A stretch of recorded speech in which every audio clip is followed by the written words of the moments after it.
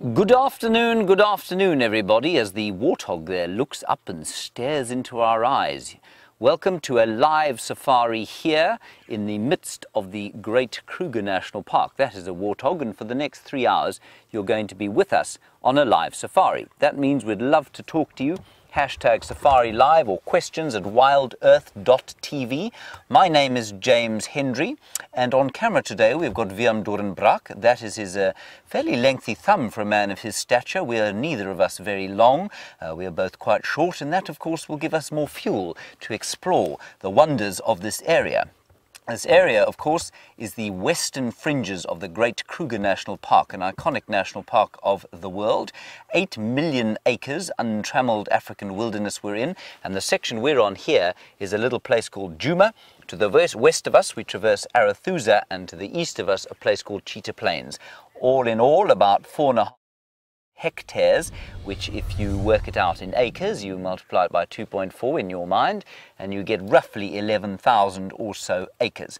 So that's what we're going to explore today.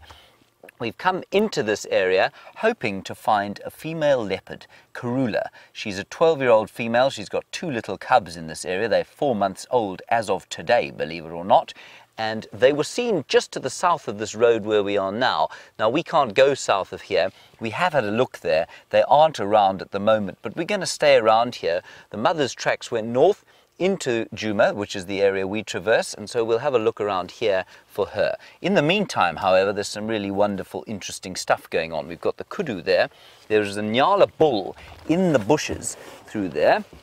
He's one of the most common antelope species that we get here, but he's not so easily visible. So I'm going to roll gently down the hill, and inside this dry riverbed or drainage line, the great valley of the Mulwati drainage that we're sinking down into. Look, it's not going to compete with the valley of the Nile for size, but it's equally picturesque. There was some kudu and there was some nyala. There is the back end of one of the nyala. Everything else seems to have absconded. So what we're going to do, you can have a quick look at the back end of that nyala. Oh, there we go. We've got the front end now. Beautiful color, wonderful chestnut red, glowing in the late afternoon sun here. Well, it's not that late afternoon, but we've only got about 2 hours of sunlight left. And you can see me sitting in my shirt sleeves. We are, of course, in the middle of winter, believe it or not. 25 degrees centigrade it is. That's around 77 degrees Fahrenheit, which I don't think is half bad for the middle of winter. So let's go up a little bit further here. We're going to look down around the termite mound where Karula left her 2 little cubs, and we'll see if we can get sight of them. The camera that we're using at the moment has got a magnificent zoom on it, so with any luck we'll be lucky. Right, Willem, have you got your leopard spotting eyes in your head?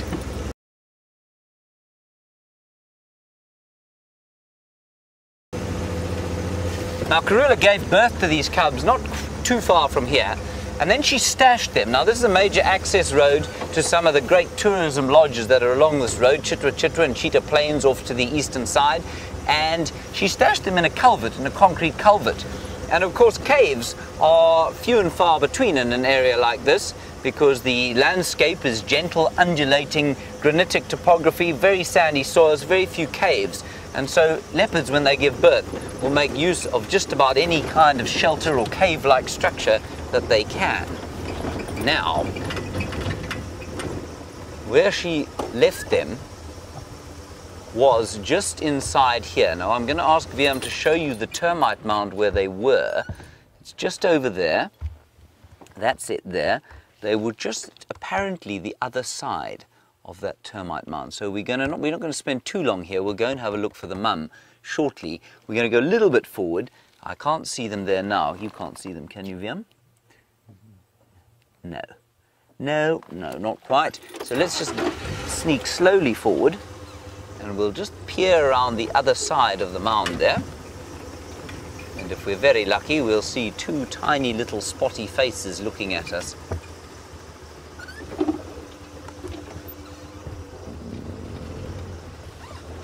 Now, she'll be off hunting. They've weaned these 2 cubs, so like I say, they're 4 months old as of today. They've weaned completely, and that means, well, just about completely. and that means that they're going to be very hungry and they'll be in need of meat quite frequently. And so they're, well, one hates to say aging, but coming to the twilight of her years, mother is having to work very hard. She's highly successful. She's raised 8 cubs to adulthood or to independence so far, and that's pretty good return for a leopard. It's not easy. Probably only about 1 in 8 or so leopards make it to independence. All right, so I think we'll come back here when it gets a little bit cooler and see if we can't spot them. In the meantime, what we're going to do is go forward to the east here, cut north, and come back around on a loop. There's a road through here, and she does like to hunt in this block over here, so we might be very lucky and find her tracks crossing the road, or perhaps she'll just be sauntering down it in a feline manner, perhaps dragging an impala with her. That would be very pleasant, wouldn't it, Via? Well, not if you were the impala, of course, then it would be deeply unpleasant. So like I say, her tracks go in there. In the final control today, while we drive along here, is Kirsten McLennan-Smith directing. I can't hear a thing. Oh, there we go. Right. Here's Kirsty, and Kirsty just said to me we're going to link across to the other presenter for the day, Jamie Patterson, being filmed by Brian Joubert. While James searches and scours for Karula, the Queen of Djuma, Brian and myself have been scouring the western edge of Djuma for her daughter Shadow, and whilst we haven't found a spotted cat just yet, we have found some stripy horses to show you. Oh, and a little photobomb there by a butterfly. That was wonderful. Good afternoon. My name is Jamie, and this afternoon on Wendy's portion of the Sunset Safari, I have Brian on camera with me, and hopefully the thumb will bring us luck in searching for the spotted cats. Be the first time, if we do find Shadow, that we have seen her brand new cub, or at least a couple of month old cub by now. Really keeping our fingers crossed that that is the way that our portion of the Sunset Safari will go. In the meantime, our zebra, taking advantage of the last few moments of a warm winter's afternoon before the bitter chill of sunset and evening arrives. Don't forget to send through your questions on #SafariLive on Twitter, or you can email through to questions@wildearth.tv. Let's see if we can get some incredible conversation sparked of some of the wonderful animals that we get to see out here. We've got 2 mares standing in the shade, accompanied by their standard consort of oxpeckers, and then a mare and her almost grown filly, who looks as though she might have had a brush with something relatively dangerous at some point in her past. If you have a look around the back end of the zebra behind, the youngest one, you can see all of those strange mismatched shapes to her stripes, places where the stripes don't quite connect where they might usually, and a lot of the time that is from scarring of some sort, whether it is an escape from one of the big cats or hyenas or wild dogs when she was a little bit younger, or even harsh treatment from the other zebra in her herd. Life is not always that easy for a zebra. They can be quite, not vicious animals, vicious is definitely the wrong word, but perhaps very forceful in their personalities and very intolerant of zebra that stray outside of the traditional hierarchy. And that filly may well have had a tough start to life, possibly even approaching the wrong female and got herself a kick or a nip for her troubles. However, she has reached the stage now where she is almost an adult, past the most dangerous phase of a zebra foal's life, and now she's going to be embarking on a whole new journey. For there will come a time when another male will compete with her father, and if he loses, she will become a part of that male's harem. He will steal her away, and she will set out on a different life away from the rest of her herd in which she was born. In this beautiful afternoon sunlight, you can even see the beards on the zebra.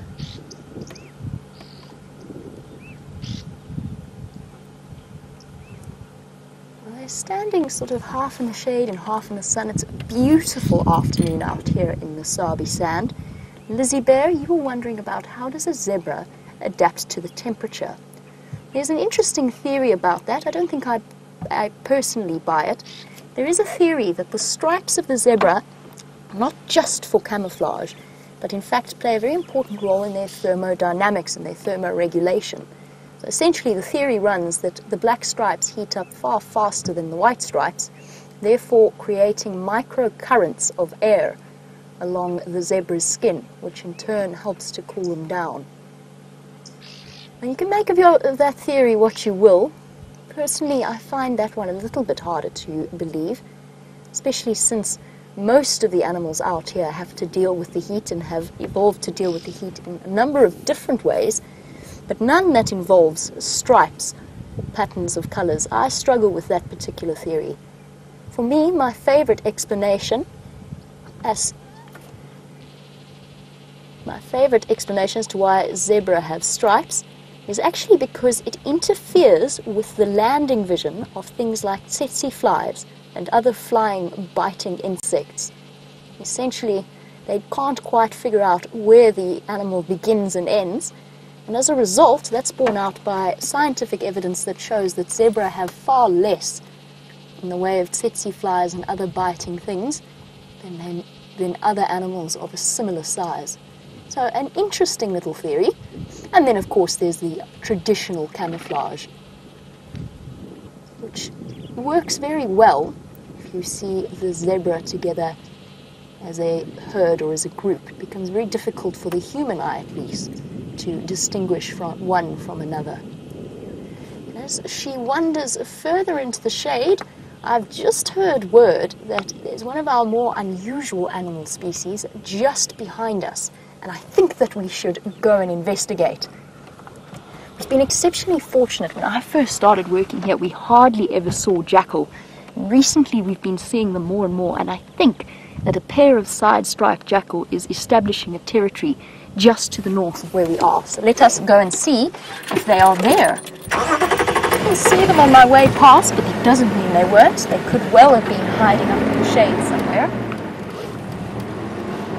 Let's go and investigate. The last time I saw jackal was one extraordinary morning not too long ago, where we watched the two different species of jackal, a side-striped and a black-jacked, trying to sneak up to a pair of hyenas that had the remains of a buffalo kill and were playing on it and sort of chewing on it absent-mindedly. Jackal displaying great courage in terms of approaching those animals, trying to see if they could grab a morsel here and there. I hear tell that they are just around the corner, so while we go and search high and low, probably low, for our jackal, let's go back across to James to see if he has any updates for us. I must say, I hope those jackal are found. They're such special animals, and while I guess in many parts of the world a fox is considered something of vermin, the jackal out here is a great and cunning canid. That's called alliteration, Viam. Did you like it? I loved it. You loved it, good.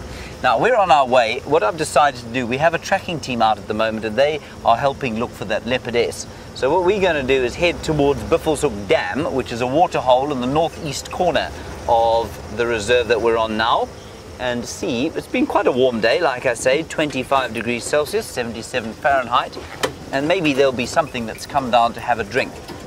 Water, of course, is now going to become something of a premium over the next few months because we're into the winter, and you know, it can sometimes not rain here for up to 3 months at a time during the winter season, and we had a very poor rainy season.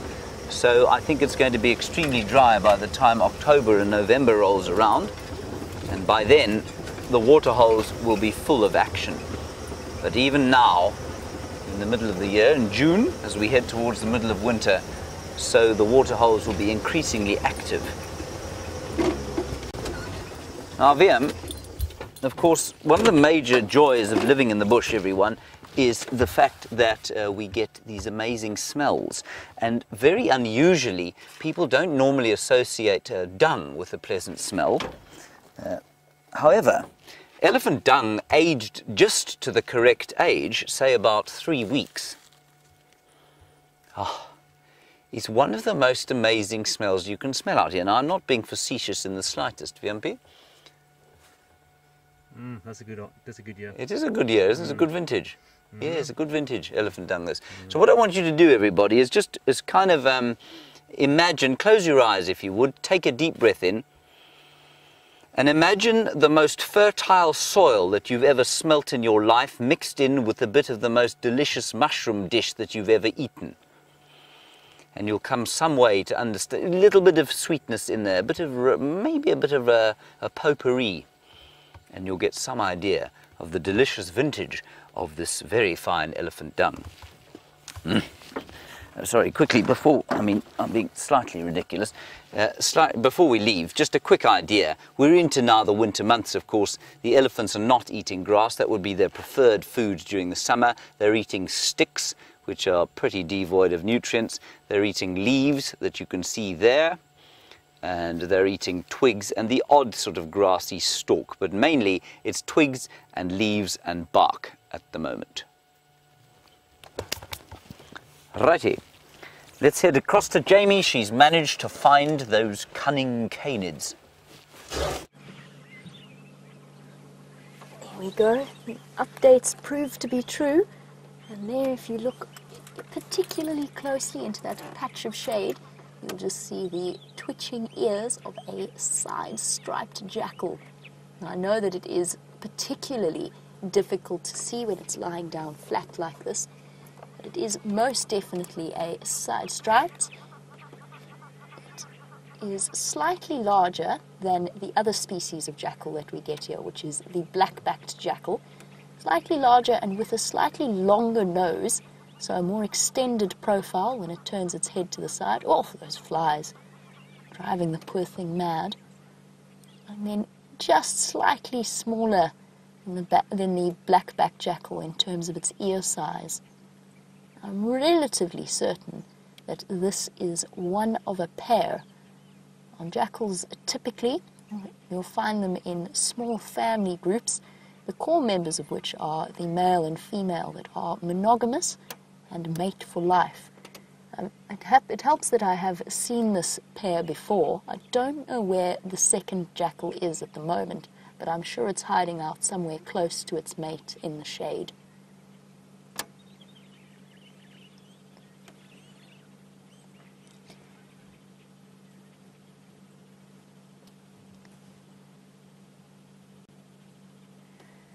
A very good afternoon to James Richard, who's been doing some reading up on jackals. I know that James Richards really enjoys a good jackal sighting. And apparently, James, you've read that the side-striped jackal is more closely related to wolves than any other jackal species, and you were wondering if that's true. I can't speak for the side-striped jackal per se, but I can tell you that every single member of the jackal family is very, very genetically close to wolves. It's an interesting thing. There's clearly a shared ancestor somewhere in the back of their evolutionary background. Ah, there we go. There you can see it a little bit clearly as it looks up at us.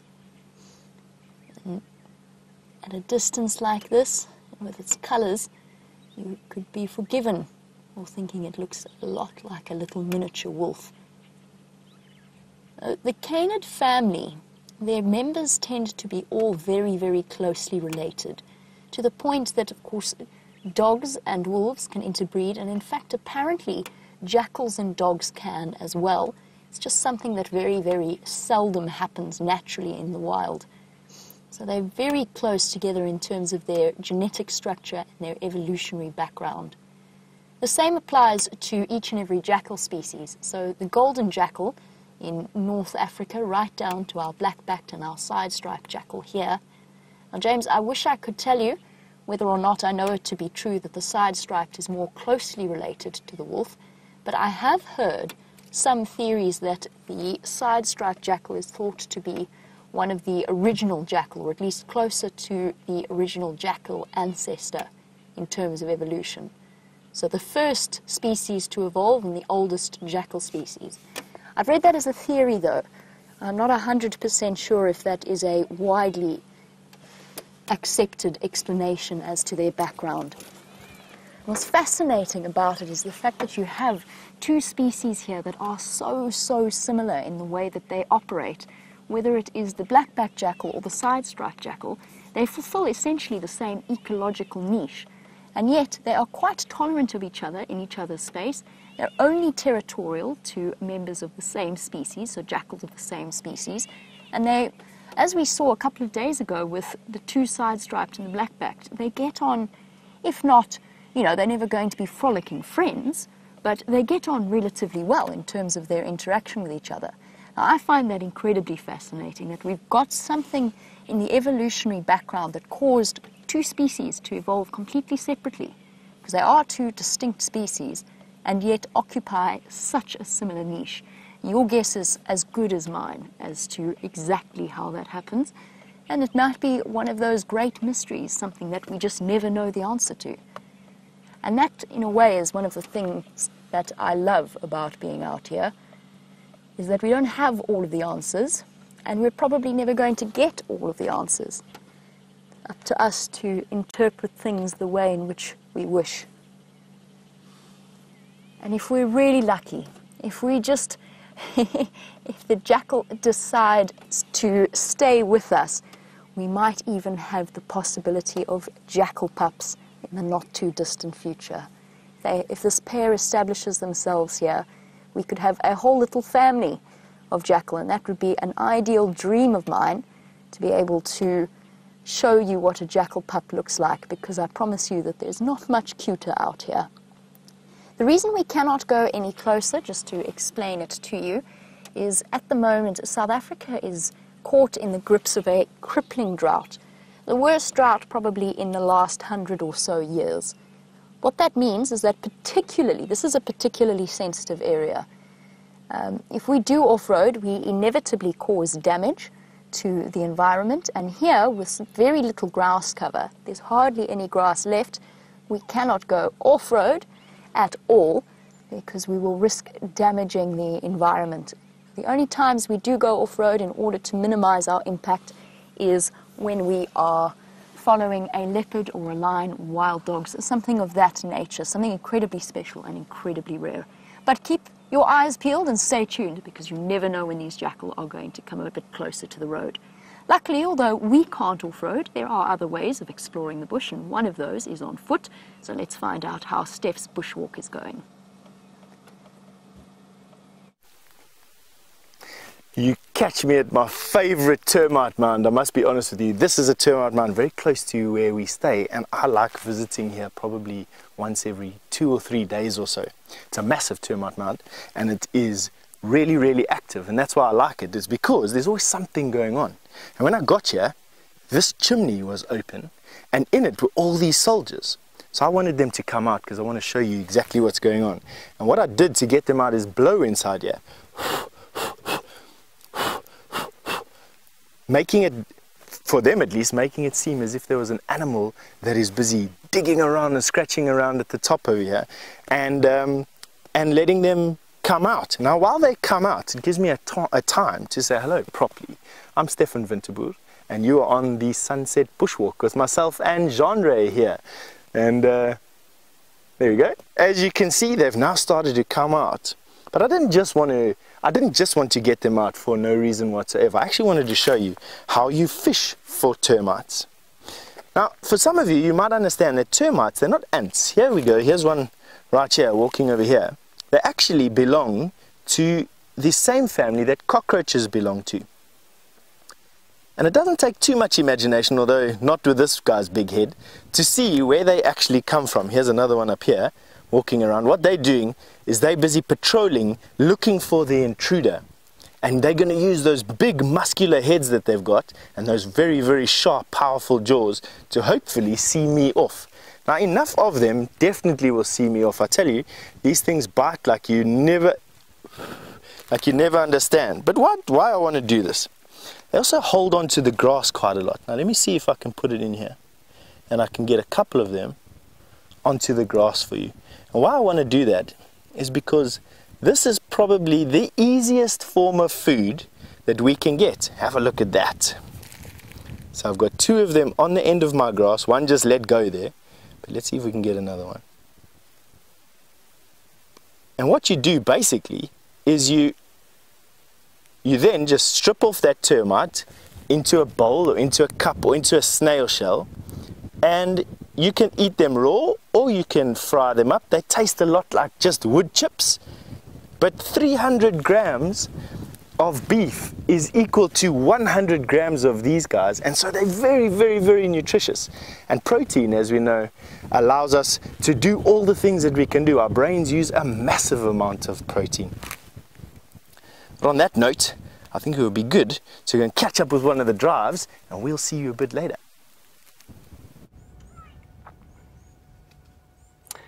That, everybody, is a grey heron. So not quite the great plethora of herds of elephant that I was hoping were going to be at the water here, but the grey heron, a spectacular bird that is distributed all over, believe it or not, the old world. So it's found all over Asia and Europe, except in the very coldest places like northern Siberia. Nobody wants to live there. And of course in the deserts of the Sahara. But otherwise the grey heron is all over the place. And this particular one lives here at what we call Biffel's Hook Dam, and we're in the northeast corner, like I say, of Djuma. And a patient heron is waiting to try and see if it can catch a tilapia. That's it's a standard issue fish that we get in a dam like this, and that's their standard food. They will take rodents, and they'll take the odd frog if they can get it, and even the odd bird, and I believe on the wing, although I've never seen that. It's just a really nice picture of a heron in some green pea soup coloured water. Not the only resident here today. We've got some buffalo there. 2 old boys shooting the breeze with each other, talking of better times when they were moving with the herd, when they were young and strong, as opposed to slightly old and overweight like they are now. And interestingly, as long as there's water, despite the extent of the drought that we've had, and despite the fact that we're probably going to go into even drier times, these buffalo have hardly lost any condition at all. And so if they've got water to eat, they will eat the most dry, seemingly nutrition-free vegetation and be perfectly fine. And that's all that's going on here. There's quite a lot of bird life sort of singing around in the trees above us. You might just be able to hear the swizzling call of the blue waxbill. But very difficult to try and spot. They're sitting around in the trees here. I'm not going to ask VM to try and find them. And we've got one other bird I want to show you before we move on. And the other bird is called a grey go-away bird. And there are 2. One very close to us in this tree that we can hardly see. But there's another one on the top of that dead tree over there. That grey sort of splotch at the bottom of your screen is a grey go-away bird. Wonderful picture that, isn't it, Viam? The best. The best ever. Okay, there's a better one on the top of that tree there. And that's the grey go-away bird. So called. They're magnificent looking creatures. Oh, there he goes. He's flown away. Typical. That was a good guess, Viam, but I'm afraid it failed. Right. Let's carry on. What we're going to do is follow the line of the dry riverbed that was fed by this sort of water hole, and it goes down towards the south, back towards where we had those leopard cubs earlier, and we'll see if we can't find some elephants in the middle there, and maybe some other creatures.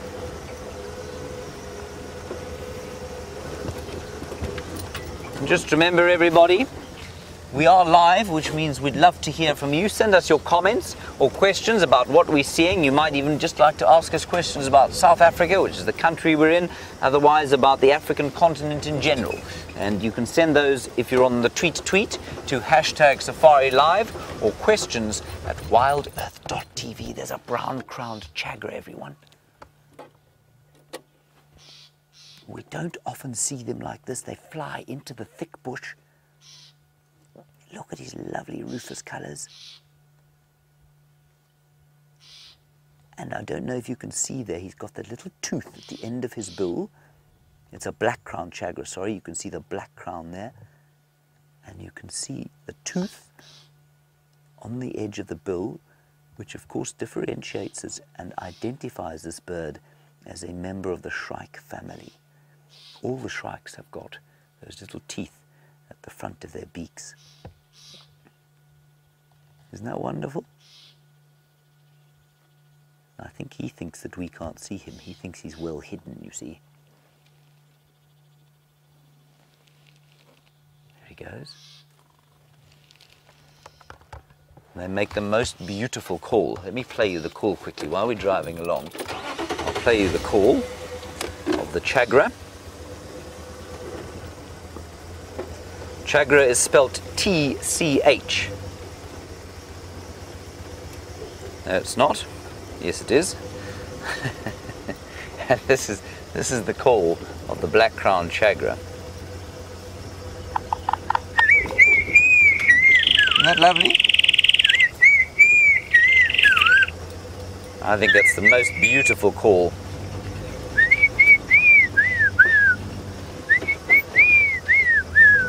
And while we're looking down the drainage line here, let's head across to Jamie and see what she has found.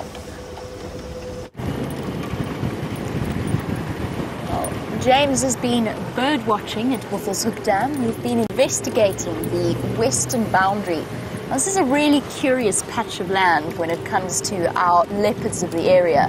From what we can tell, this is the boundary of Karula's territory next to her daughter's territory. And of course, with leopard territories, it's not like pieces of a jigsaw puzzle that where one ends, the other begins.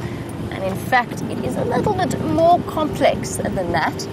What I mean by that is that the boundaries are kind of fluid. When Karula's on the far side of her territory, Shadow's territory might extend a little bit into her mom's. Now, as far as we can tell, this is the divide between Karula and her oldest daughter, Shadow. And she shares a boundary with Shadow's twin sister a little bit to the south and east of us, around the Little Gowrie Chitwa property. That's pretty much normal for a leopardess. She gives portions of her territorial area to her daughters once they grow up and they become independent, almost like handing off a piece of property to one's daughter. It doesn't work quite the same with their sons, though. That is completely different. The sons have to go off and establish territories of their own somewhere else.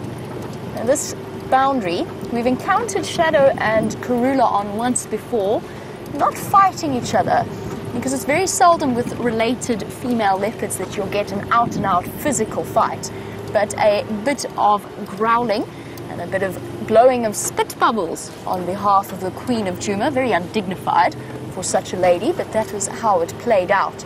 And we're coming along the Balanites Road on the western edge of Djuma. This is where her tracks were last seen.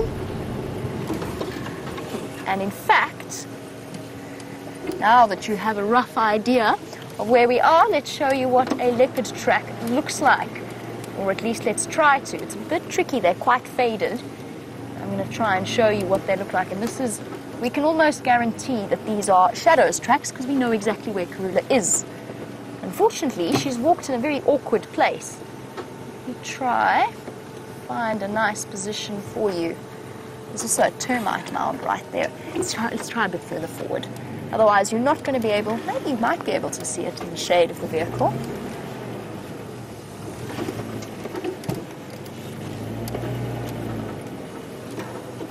What I'll do is, since we can't show you it as clearly as I would like to, what I'm going to do is I'm going to jump out and I'm going to show you and I'll trace the outline of her track so that you get a rough idea of what it is you're looking for. The door needs a bit of a kick to get it open. So she's come along down this road, and I think the easiest track for you to see, can you see this one, Brian, here? I'll trace it out for you, and we'll trace the next one along as well. Let's find a good drawing stick without disturbing her track. So this is the track of a female leopard. Really tricky for you to see in this light. But here's the outline and the 3 back pads on the back of her heel, and then 1 little toe, 2 little toe, 3 little toe, 4 little toe. can only be a female leopard with a track this size. If this were a male leopard, it would be a cub of maybe just a few months old. Let's try get a little bit closer. Here is her next track. I'm not going to trace this one, but here is her next track going along here and off just into this block around the Gowrie repeater. Where is she and what is she up to? Don't see any little cub tracks around. That doesn't mean that they weren't with her, it just means there's a chance that they were driven over as vehicles moved through.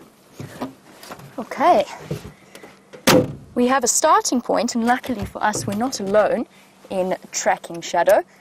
Brent is out exploring the area as well on foot, trying to see if he can't find her. And if anyone can find your leopard, that is Greg Leo Smith.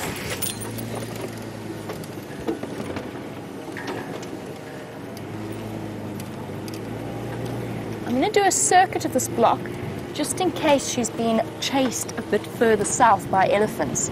I can see lots and lots of elephant tracks moving into this area. And there's a distinct possibility with elephants. They tend to be quite intolerant of the presence of predators. Even a leopard that is of absolutely no threat to them, they still will go out of their way to chase that animal.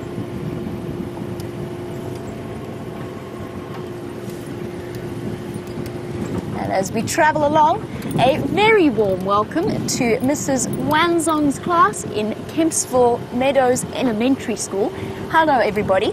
Just a quick introduction. My name is Jamie, and this afternoon I'm going to be driving you around along with several other people to show you the different magical animals of the wildlife area in South Africa. And behind me sits a gentleman called Brian. Now Brian is quite camera shy, but you'll have to behave really well, and if you're really lucky, you might even get to see a special character every now and again. We're going to say a big warm welcome to the Thumb as well, and today I believe the Thumb is dressed up as a leopard. There you go. Here pops the Thumb. Do you think it's going to bring us some luck, and that we might spot one of the mystery cats of South Africa? That's who we're searching for at the moment. We're searching for a very special leopard. Her name is Shadow, and Shadow also has a baby with her. We're going to be keeping our fingers crossed. And since you are joining us for the first time and you're on a safari, what you're seeing is actually happening right here in real life, in the middle of a place called the Sabi Sand. And it's one of the most famous wildlife areas in South Africa. So if any of you have ever seen a documentary with lions and elephants, there's a chance that it was filmed here, because we just have such an extraordinary amount of wildlife. And somebody has been very busy here. Sometimes in the bush, you need to be a bit of a detective. So, shall we see if we can figure out what happened here and who's been around? Before I get out of the car, I'd better check and make sure that he isn't still around. But let's see if you can figure out which animals come walking down this road. And this is your first clue. I'm going to go and fetch it for you. And for some reason, this animal has dragged it all along the road. I'm going to try and drag it back for you. Now that is very heavy, but it wouldn't have been very heavy for the animal that was pulling it around to start with. So, we know it's something big, and we know it's something that eats leaves. What do you think might have done that? What would come through and break a branch of that size and then drag it into the road? Let's see if we can find some more evidence, some more clues to follow to figure out who is responsible. There we go. Let me just plug myself back in so that I can get your questions.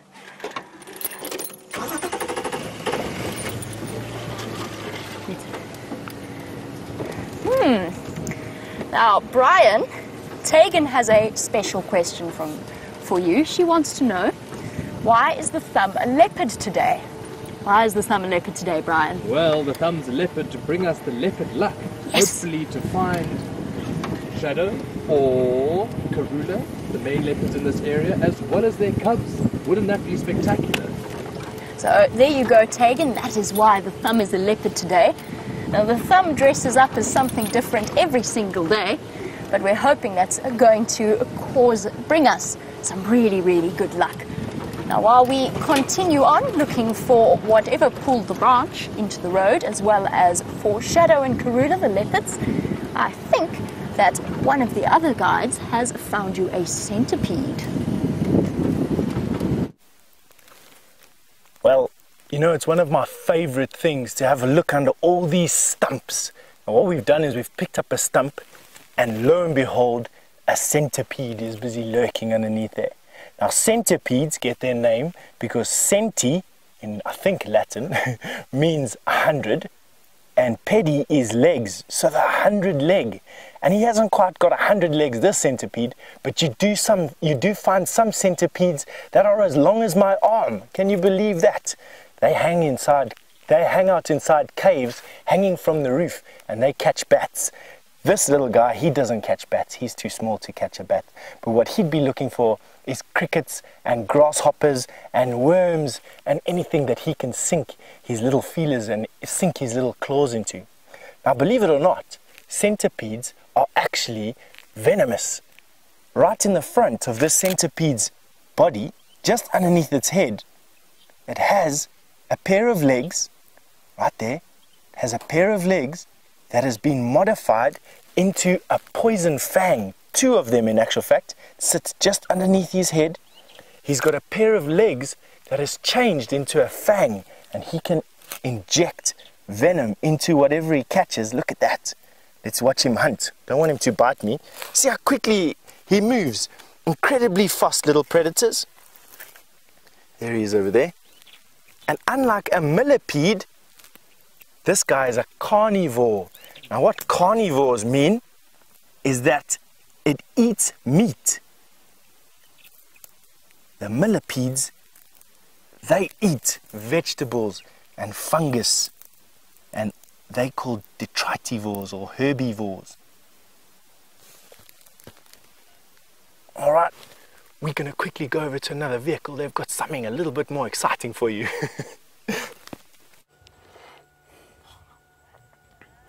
We just don't know where to look here, everybody. There's a troop of mongoose, dwarf mongoose, and they're being accompanied, not unusually, by a little flock of yellow-billed hornbills.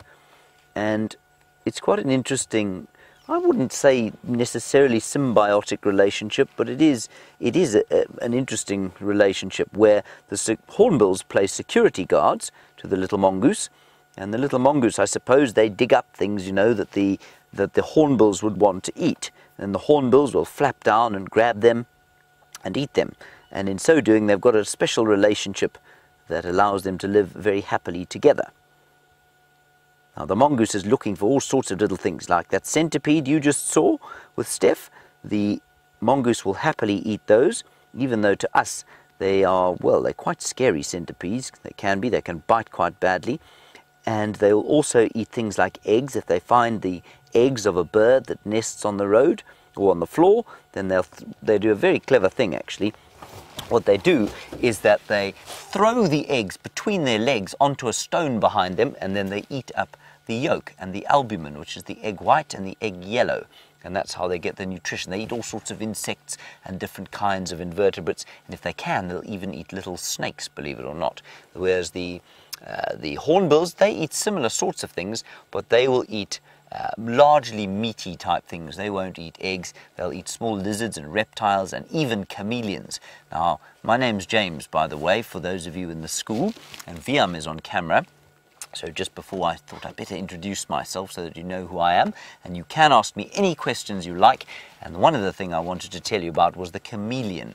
And the chameleon, of course, I'm sure you've seen, and they get eaten by these enormous well, not these enormous, by these very colourful hornbills. Now, there's a very, very good name in your classroom there, and that name, of course, is James. That is the best name in the classroom, and you want to know how many kinds of mongoose we get. James, we get the dwarf mongoose, which is only that big. That's the one we just saw. We get the banded mongoose, which is about that big, and that's got little stripes on it. That's why it's called banded.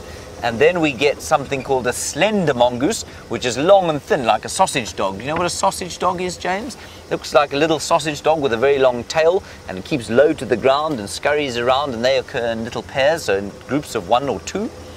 And then we get a very special mongoose in the night time called a white-tailed mongoose. And that's a big mongoose like that with a fluffy white tail. And it's possible that you might see something like a yellow mongoose here or a Miller's mongoose, but I've never seen one here before. So our plan, everybody, you haven't seen me yet, of course, until now. Our plan is to head down towards where we did see a leopard. We hopefully will see it again. Evan, you want to know if humans can die from being bitten by a centipede? No, Evan, they can't. Not even a little human like you. It's like a bee sting, really, and I don't even think that you can be allergic to them like you can to a bee sting. It just doesn't feel very nice, and it can, in fact, some of them can hurt really badly, and they'll make your whole, say if you get bitten on the finger, they'll make your whole hand swell, and they'll make it go numb, and numb means when you can't feel anything. But it won't kill you, and eventually that pain will go away and you'll be absolutely fine. So that's what happens with the centipede. But they don't all do that.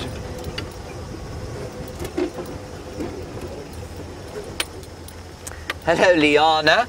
You want to know the difference between a leopard and a cheetah. Well, I'm going to try and illustrate it to you. So you've seen Jamie, right? Jamie's thin and she's flexible, right? She used to be a ballerina, so she can do the splits like I'm sure many of you can, young girls. And then that's like a cheetah. Very fast but very flexible, and long muscles that are very flexible, not very big though. Then you've seen Steph on the walk. He was the one who found you the centipede. He's big and he's strong. And he's very fast over a short distance, but he's not that flexible, but he's very strong, and that's like a leopard. So those are the two differences, and those are the kind of obvious differences that you can see between them. The colour is quite similar. They're both sort of yellow coloured with black spots, but a leopard's spots are a bit different. A leopard's spots are what we call rosettes, and in fact it's impossible for me to show you that. I'm going to have to show you a picture, and I got a new book, you know, when I was on holiday. I bought a very special book that's got all the pictures of the mammals. So what we'll do is find a picture for you of the leopard and the cheetah together, and then you won't be confused at all. Now, I've never used this book before, so I hope I can find the leopard and the cheetah. I should be able to, as I've been out in this area for a very long time. There we go. Right, there we go. There's the leopard over there. I must say, this is a very interesting book. There's the cheetah there, but that's the leopard, and you can see that his spots are in what we call rosettes. So it looks like a flower with a bit of gold in the middle and black around the outside. That's what the leopard spots look like. And then here's the cheetah. That's the cheetah there, and you can see just plain black spots. And it's much more slight. So like that would be like Jamie, thin and very flexible. This would be like Steph, very big and strong and very fast over a short distance. But this is a coursing hunter. It will run for long distance like a big greyhound dog. You know what a greyhound is? Very similar to that. Don't tell Jamie I compared her with a greyhound. She won't be happy with that at all. And Annika, that's a lovely name as well. Annika, you want to know how fast a leopard can run? Well, a leopard can run for a very short distance at about 80 kilometers an hour. Now, 80 kilometers an hour in miles is 50 miles per hour, so that's pretty quick.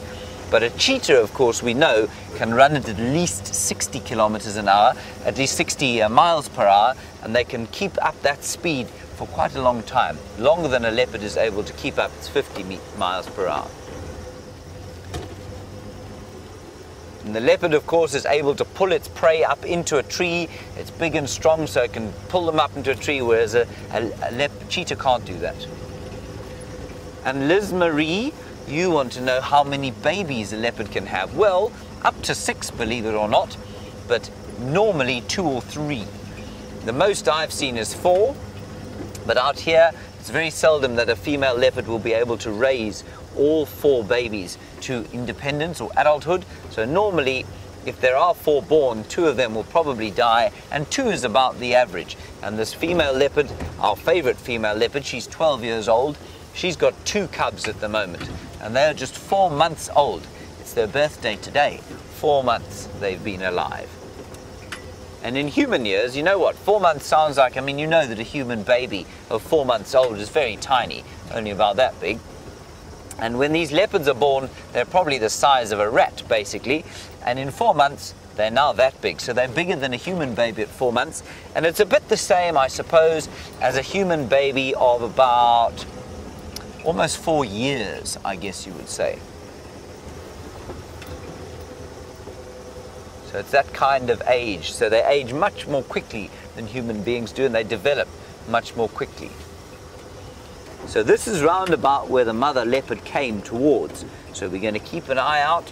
And what we're going to look for are those black spots, because if you know what to look for, then you can see them. So just look around us here in all of the bushes underneath. She might be sleeping underneath. She might be in the top of a tree where she could have killed something and she'll be eating that. So it could be anywhere. While we look for the leopard, let's head across to Jamie. She's got some more mongoose. Don't tell her I called her a greyhound. I've also found some dwarf mongoose for you, and unfortunately, I just can't quite convince myself not to stop and have a look at them every time I see them. I just find them so incredibly interesting. They're really, really cute.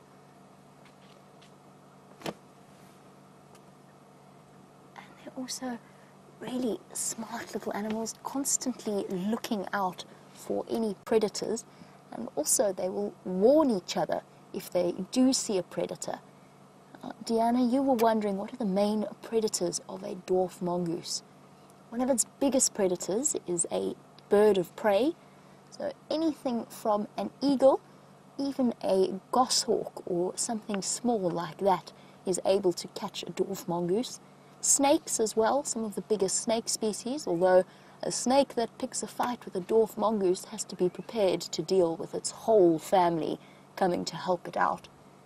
And then, every now and again, some of the smaller cats, serval, caracal, fascinating little cats that we hardly ever get to see. They're probably about double the size of your cats at home and very, very good at hunting small prey.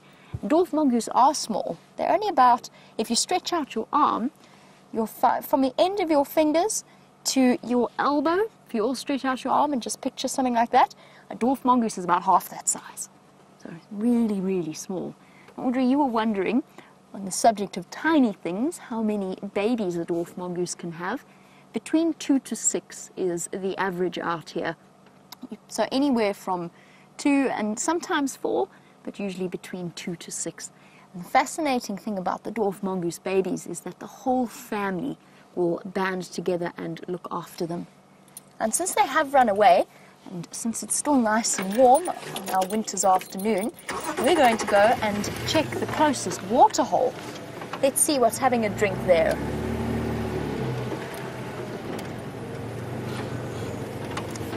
All dashed away, gone off hiding and looking for various insects. Just like, how many of you have ever heard of or seen a ferret? Alexander, you were wondering what family a dwarf mongoose is related to. And the answer is sort of, they're kind of like the South African equivalent of a ferret. Not like a weasel or a skunk. Those are a separate family, although they are related to each other. But how many of you have watched The Lion King and seen Timon? Now, Timon was part of the family of the mongoose. He's a meerkat, or a suricate is one of their other names that they are nicknamed. And they all belong, if you want to get really scientific about it, They all belong to a family called the Herpestidae family, which kind of sounds like they're pests, but it isn't at all. They are the Herpestidae family. While we go and investigate the local waterhole, James has found an antelope that really, really likes water. There's a waterbuck, everybody. There was a waterbuck, everybody. It's gone walking off into the thick bush where I'm afraid we can't follow it. Oh, there's another one. Same place. They occur in herds, obviously. They like to live in groups. And a waterbuck is one of the nicest smelling animals out here. It smells like sort of old comforting leather, if you like. I don't know if you've ever smelt old comforting leather, but maybe you've got grandparents who've got a leather sofa, or perhaps you've ridden a horse and you've seen an old saddle. That's basically what they smell like. And I think it's a really nice smell. And there's an impala. That's a male impala. That's the most common antelope we get here.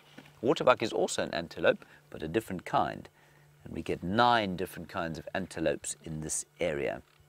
And when you finish your drive, I tell you what, why don't you ask your teacher to help you find out which 9 antelope we get here. I'm going to give you 7 of them, and you can figure out the other 2. So you've seen an impala there. You know we get waterbuck. You've heard of wildebeest, I'm sure. Then we get nyala and kudu, and we get bushbuck, and we get, I want you to find out about the 2 little ones. They're 2 very small ones that we get here as well. Now, what else am I missing out here? I wasn't listening to the first No. one, so I don't Okay. All right. Well, there are 2 little ones, one grey and one brown, which are very beautiful, and you need to try and find out what those are. Ask your teacher, and she will, I'm sure, be able to help you find them out. Right.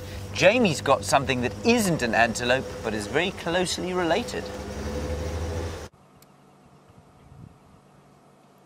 For the last few moments of the safari for Kempsville Meadows Elementary, we have some buffalo to show you, resting up in the afternoon sun and just enjoying the last few rays of light before it gets a bit cooler and they have to start worrying about the lions that will be wandering through. These are all buffalo males or buffalo bulls. One of them is sharing the waterhole with a zebra as well. So we've got basically Africa's equivalent of the horse in the form of a zebra, and a buffalo, which kind of looks like a cow, but definitely shouldn't be confused with one. And these bachelor buffalo form groups together with other males.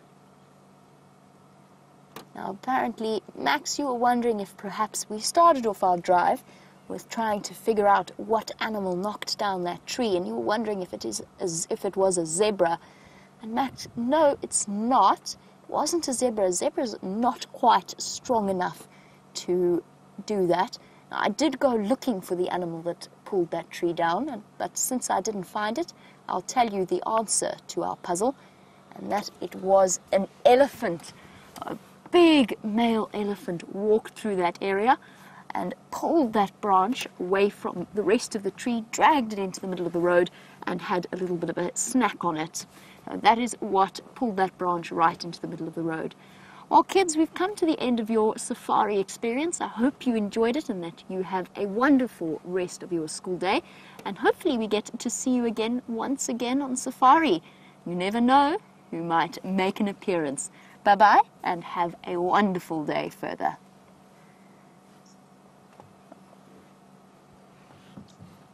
Back to our regular viewers, hello, and we are still here and we're hoping you are still with us.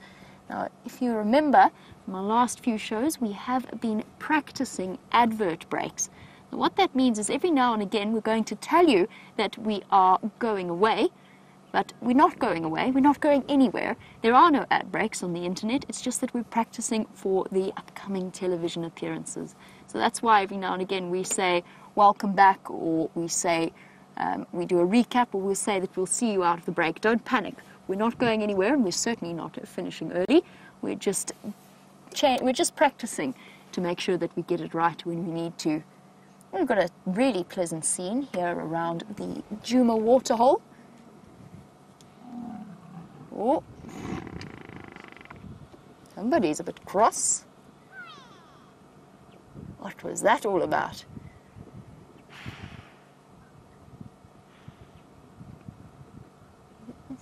Thought about chasing that zebra there.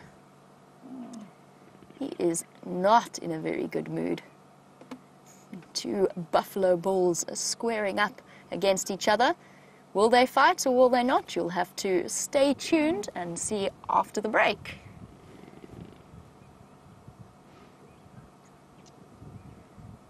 And of course, for those of you watching on the internet, you don't have to wait for the break. And in fact, none of you have to wait for the break, because that's not quite how this works. I do find myself being highly entertained when I say that, and things don't necessarily work out that way. Will they fight or won't they fight? No, but the zebra got a little bit of a fright there. He just cantered his way past. Oh.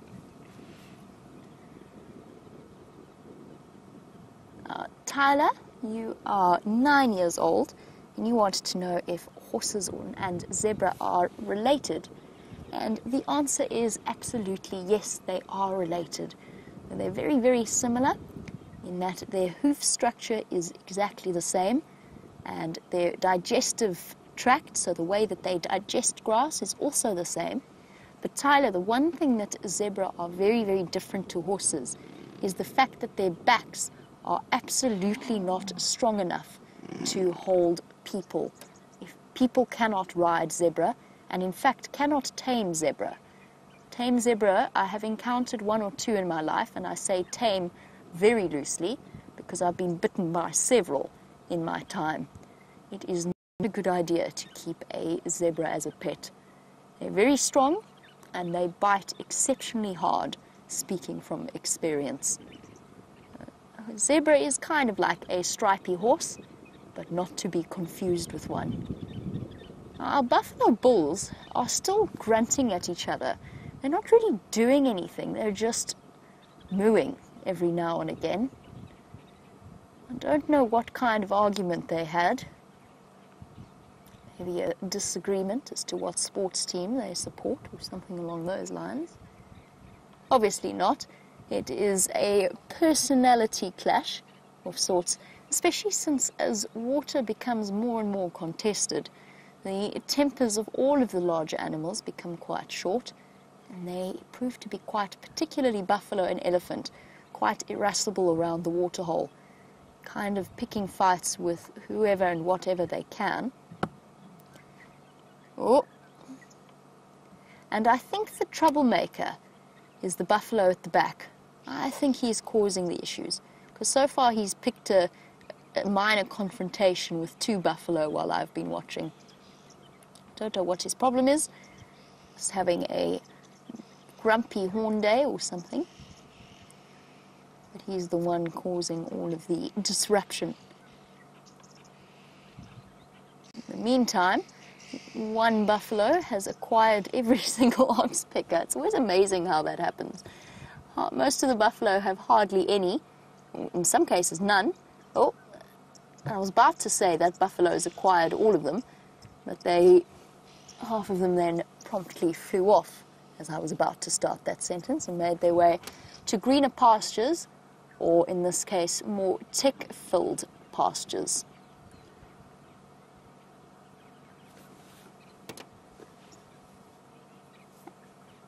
And welcome back to those of you who never left. Of course, you were waiting in eager anticipation to find out while you were away whether or not the buffalo bulls ever did come to blows. And they haven't. They grunted at each other for a while and then moved off in their separate ways. Obviously, the buffalo not really wanting to cause too much trouble, but just expressing their discomfort with each other in such a close proximity. Now, if you have any questions about buffalo or any of the other magnificent beasts that we get to see out here, or indeed the magnificent flora or birds or anything else, you can send those through to #SafariLive on Twitter or you can email through to questions@wildearth.tv. And as I said at the start of the Sunset Safari, let us try and get a fantastic conversation going about all of these phenomenal animals.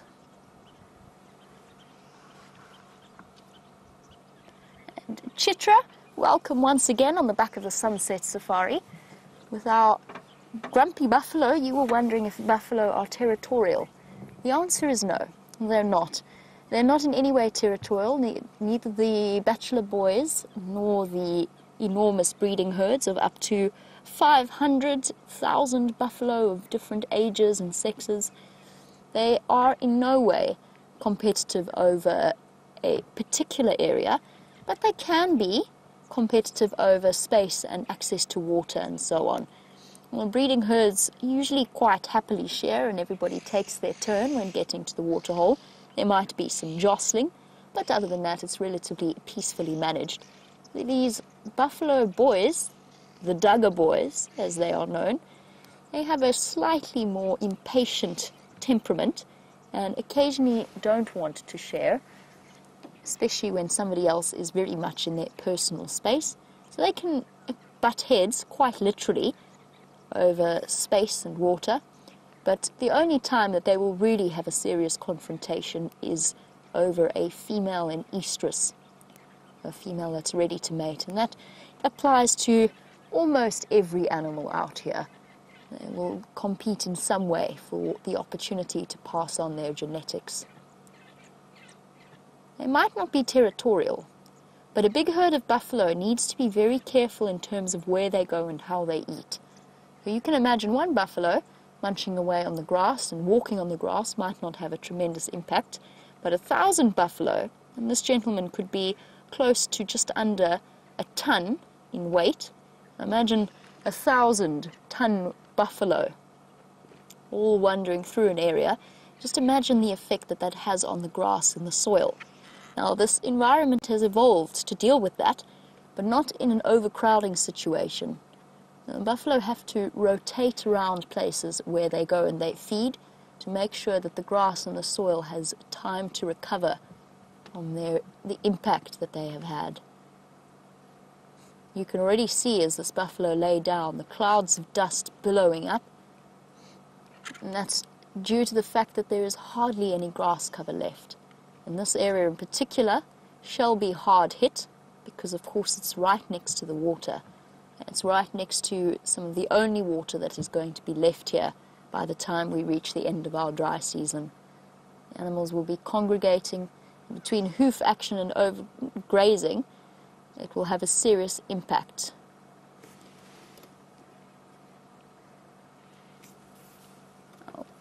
We stop and we look at oxpeckers on buffalo all the time. And Deborah, you were wondering whether or not the oxpeckers will ever feed anywhere else apart from on the backs of animals. That is a really good question because I have seen them hop around on the ground every now and again, but hardly ever picking up food. They are a very, very specialized species. And whilst I think that they could probably survive without, or at least temporarily survive without any animals to sit on and to pick ticks off, I don't think that they would be very successful at all. So an example of a mutually beneficial relationship in most circumstances, and in fact a relationship that is necessary for the animal's survival. Very much perfectly constructed to feed off the animals that they do, from their comb-like bills to the stiffened tail feathers that hold them on the bodies of the animals. Right, we are going to go and see if we can't find Shadow as the evening starts to get a little bit cooler. However, James has got a wonderful surprise for you.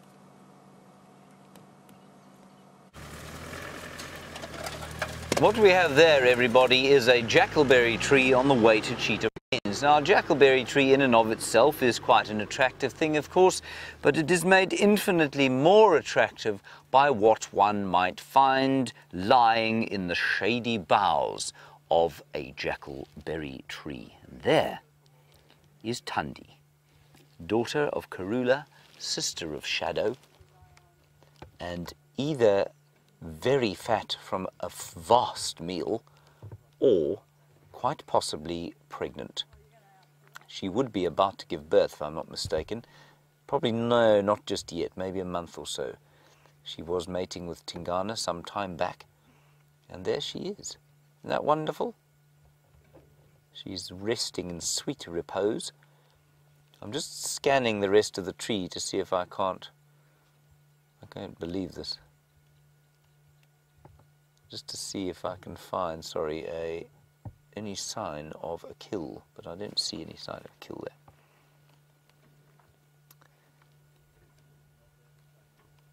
Now this is very embarrassing, everybody, but I have to confess to you that it isn't a jackalberry tree, is it, Viam?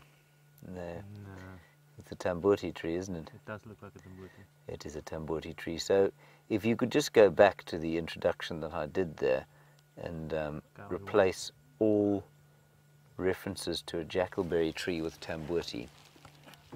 Right, okay, thank you. There, everybody, is a tambuti tree. Now, in and of itself, a tambuti tree is not necessarily that entertaining, but lying in the shady boughs of the tambuti tree is a leopard. That's Tundi, daughter of Karula and sister of Shadow. Don't forget heir to Juma. And heir to the Juma, what? Lands, domain, kingdom. So we're on the way to Cheetah Plains, and we came across Shanae Wiles-Bailey of New Zealand, ex-South Africa, and she, of course, is guiding at Nkoro, and she said, well, your afternoon is about to improve immeasurably, and so it has.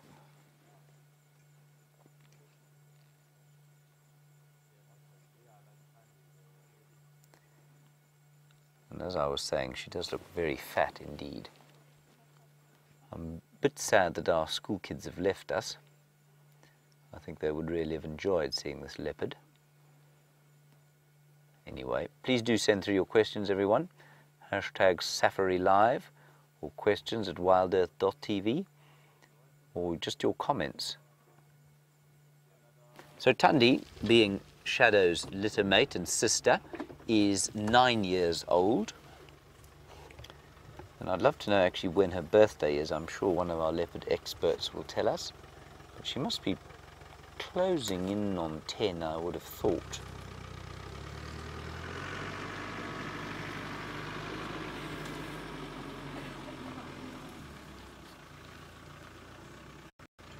That's very special to see. The reason I got confused, I know that while we're looking at the leopard, the tree is secondary, but the reason I was confused by it is that it's so very big. And it's so big because, of course, it's growing on a termite mound, which is full of aerated soil and lots of nutrients from the termite dung that has been deposited therein.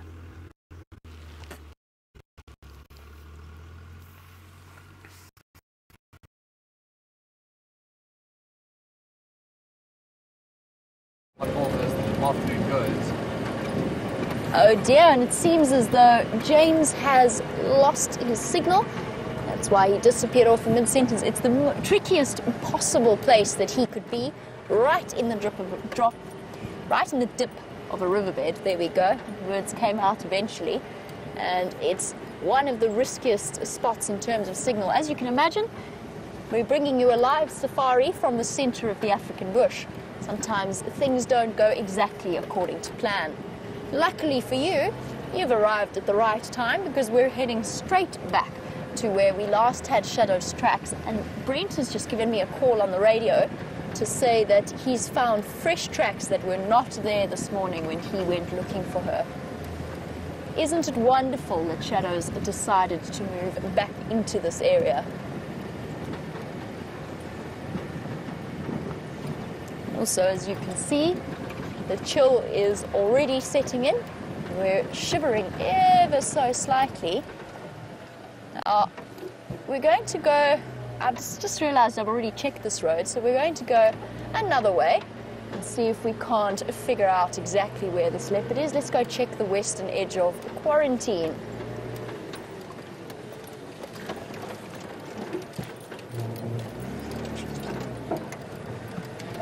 A really nice question from Cindy in North Carolina as the weather starts to get a bit chilly. You were wondering where the monitor lizards are and if they hibernate during the winter.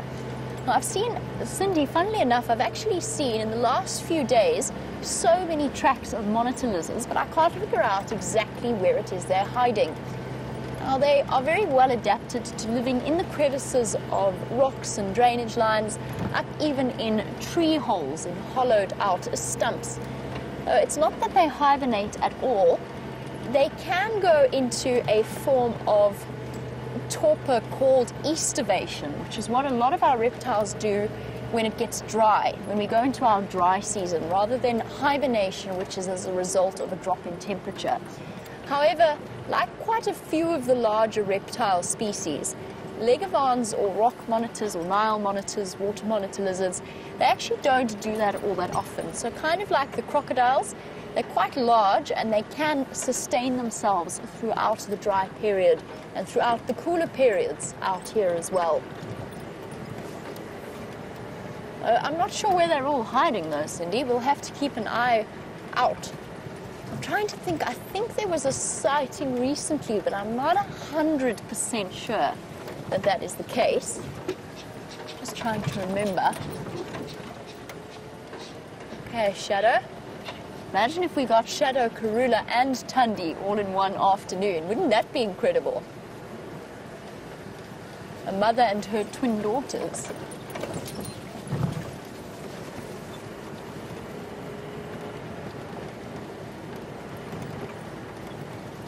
Now, the last time I saw Tundi was not too far. In fact, where we turned around, that's exactly where I last saw Tundi. And she was busy mating with Tingana. Apparently, Jane says she's looking either very full or quite possibly pregnant. Now, I'm just trying to do the maths quickly. When was Tundi mating with Tingana? You know, it might be exactly right.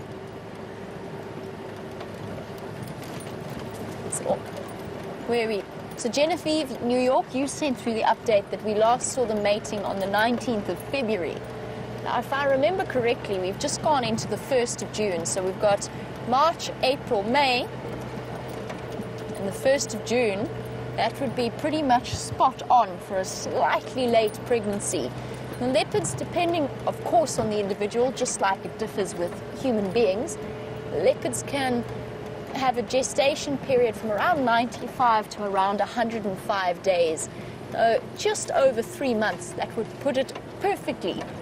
Right now, she's probably, or she could well be, looking for a den site for her cubs. And the wonderful thing, I actually saw Tundi a couple of days ago, but I didn't realize it was her because we had such a difficult view. Again, Tundi seems to pick the black holes for signal, but she was right in the drainage line underneath Cheetah Plains Lodge, in fact, right outside one of their guest rooms.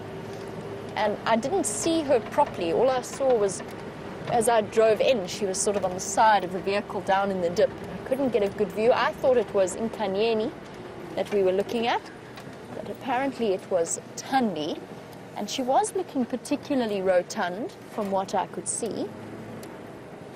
Oh, caught out by a hyena track. Just keeping fingers crossed that it was a leopard.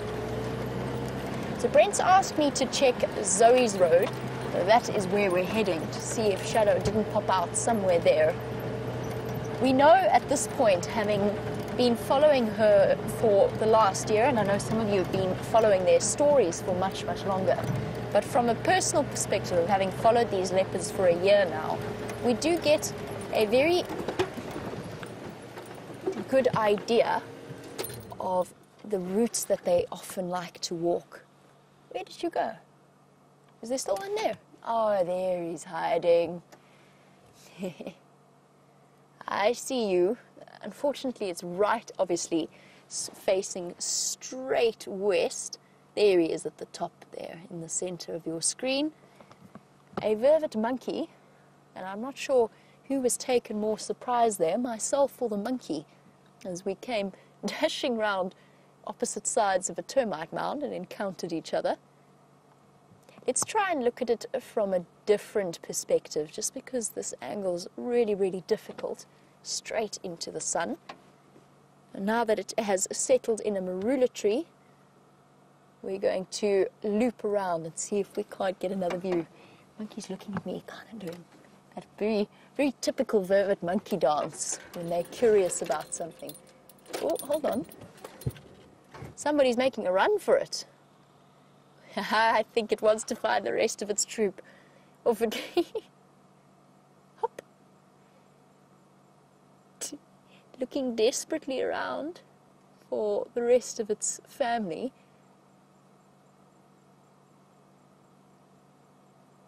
Decided that we were not too much of a threat, so it decided it was worth the risk, coming down to the ground and heading off in search of them. Monkeys are one of the most reliable alert systems out here. They have exceptionally good eyesight, and they do keep a very close eye out for a number of big cats. Peekaboo, we still see you there. I think let's go and investigate, see if the rest of the vervet monkey troop isn't just around this corner. It's very funny, this expression. Primates have such humanly expressive faces.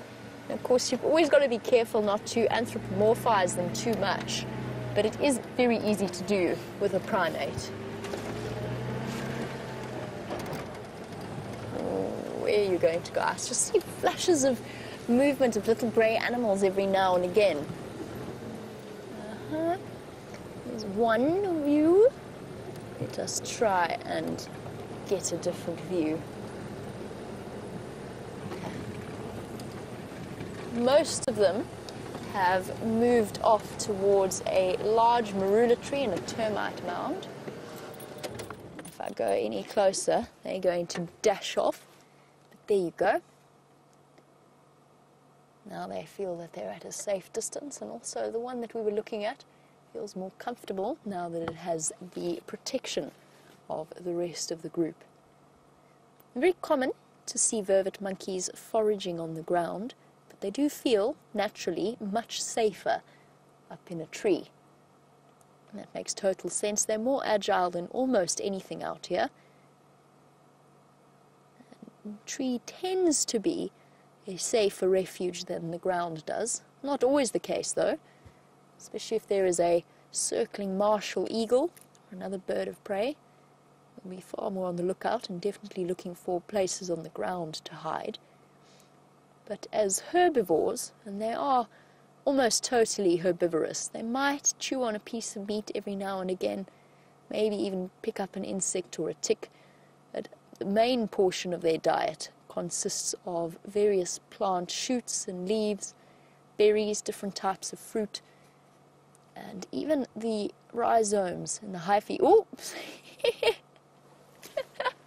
That was so cute! It was chasing a butterfly. Oh, I think it might have caught it, you know. Having me just discussing their diet and talking about the plant species that they eat, that monkey promptly set out to prove that animals don't read the textbooks and therefore don't always do what you expect them to. And you know, I think that monkey really did manage to clutch that butterfly in its hand, and then it ran off behind the termite mound to munch on it.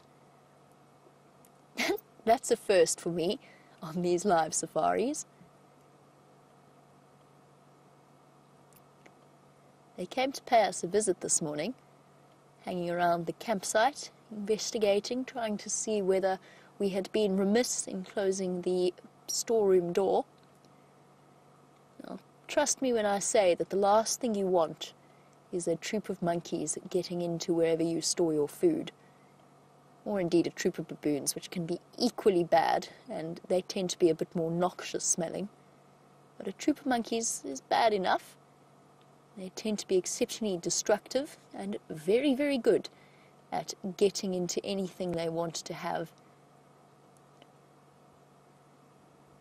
Now, unfortunately, it seems as though James has had to leave Tundi in order to find a place where he has some signal. However, he's moved on to Cheetah Plains, so let's find out what is happening there.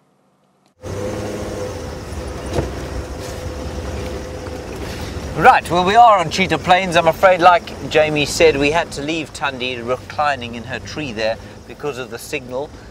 Sorry about that, but it is in a, well, I mean, that's not really even our traversing area, but we were just very lucky to see her. We're heading towards 3 in a row Pan, which I believe they've started pumping again. So we'll just see if there isn't anything there. Then I want to go back up this road towards the northern side of the clearings, and we'll work our way south from there towards the Mala Mala boundary. There are some impala. It's a good start, isn't it, VM? Absolutely. 2 young males. Next year, of course, these 2 chaps are going to have a lot of testosterone coursing through their bodies. And they won't be nearly so friendly. Then that marula tree, that's the one there, that's it, VM, is covered in the parasitic mistletoe. You can see all of the dark bits there, all of those kind of thick, dense bits of the leaves there are mistletoe plants, and some of them are enormous. It's quite interesting, actually. And there was a fear that these mistletoe plants were killing off the marulas, and one of the guys down, who I met down at Londolozi a little while back, said, you watch these mistletoes. The trees on which the mistletoes are growing are losing limbs.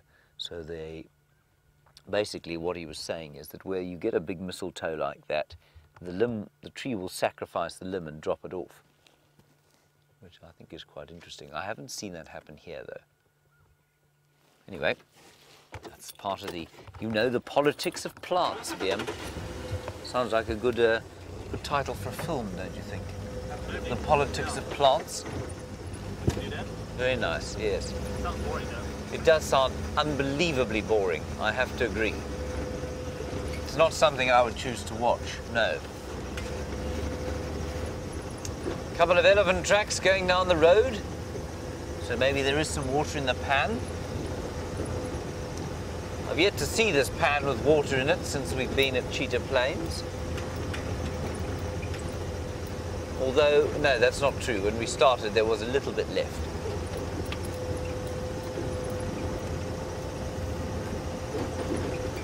Maybe Quarantine will be lying in his favourite marula tree. No, he isn't. I don't see him there.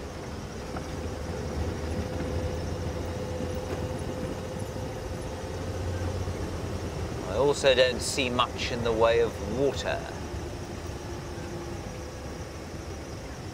No. No water yet. I'm sure they will start to pump them fairly soon.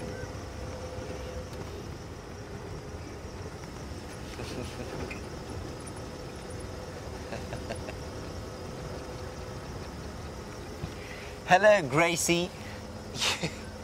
You say you missed me very much while I was gone and that you had bad dreams about elephants. Gracie, I'm sorry you had bad dreams about elephants, and I did miss you. Of course I missed you, Gracie. Who else was I going to talk to in the afternoons? I'm very glad that you're back and talking to me. I thought maybe you'd forgotten about me, but now I'm very pleased that you haven't, and we can continue our conversations. And I hope that you have no more bad dreams about elephants. There is a little bit of water in this pan, not particularly picturesque at the moment, given that it's obviously been scooped out in preparation for some pumping. I'm going to turn around here, like I said. Nah, I'm not. I'm going to carry on straight. Because there's an elephant around the corner. He's looking at us. He is a vast bull.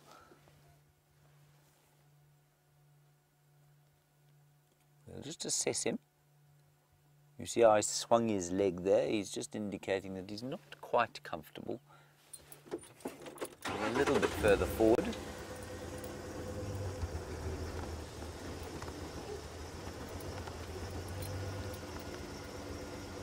He's hiding in the bush there. We've not going to go off-road, so I'm just going to be a little bit slow about approaching him. He did give us a bit of a look out of the side of his head. Oh, he's about to have a big dump for him.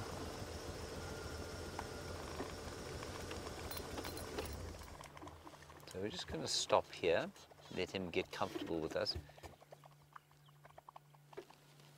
That bubbling noise you can hear is gas coming out of him. Natasha, you're in Ontario. I haven't heard from you for a while, so thank you for your question. You want to know if this fellow, if his toenails will keep growing until he dies in the same way that we do, our toenails do. Yes, I imagine they would. I don't see why they wouldn't, but very few elephants actually manage to maintain their toenails at all. They normally kick them off. And it's often only captive elephants that manage to keep their toenails, because these guys kick rocks and they use their feet, of course, to pick roots and pick branches off of the ground. And so I think often their toenails just get knocked off by doing that. He's a big fellow, this. Just going to cruise gently towards him. He's not very happy to see us. A little bit nervous of us. He's been drinking at that pan. You can maybe see that he's got some sort of moisture on the bottom end of his trunk there. Of course, the fact that Rusty sounds like a locomotive is not particularly helpful to the elephant's comfort.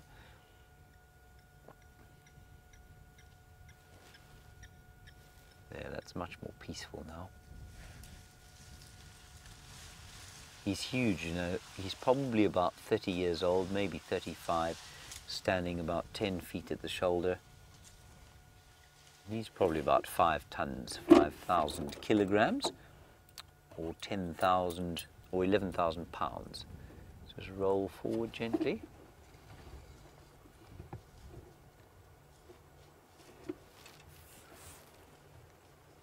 Now, like I say, we can't follow him off-road, I'm afraid. So I think, given that he's a little uncomfortable, we'll just watch him disappear off into the bush there.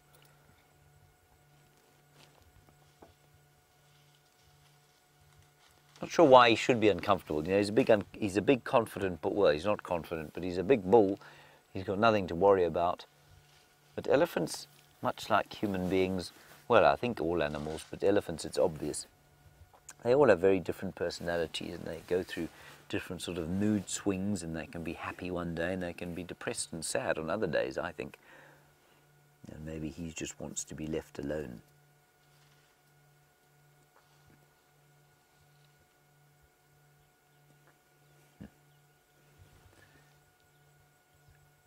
Very lovely afternoon here on Cheetah Plains. It's still warm. The sun, of course, is now heading towards the horizon, but it's by no means cold at all. It's a very pleasant temperature, and the light is just turning that perfect golden afternoon colour. I'm going to give him a few more minutes and just see if he doesn't come out into the open.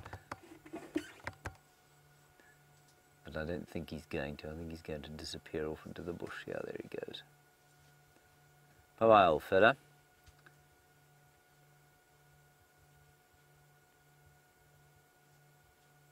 Cool. Righty, let us continue on our way.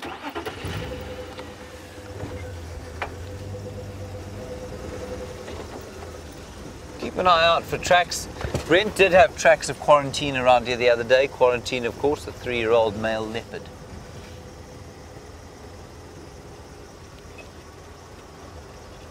Hello, Joe in England.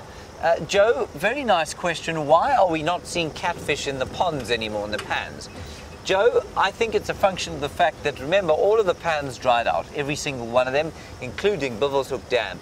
Now, their eggs will be on the vegetation that grows, and they'll be in the mud, and indeed a few of the adult catfish will be under the mud in a sort of, they've got a sort of slimy sheath that they put over themselves. But I think what you'll find is that once the water falls, and it does fill up the dams a bit, it takes a bit of time.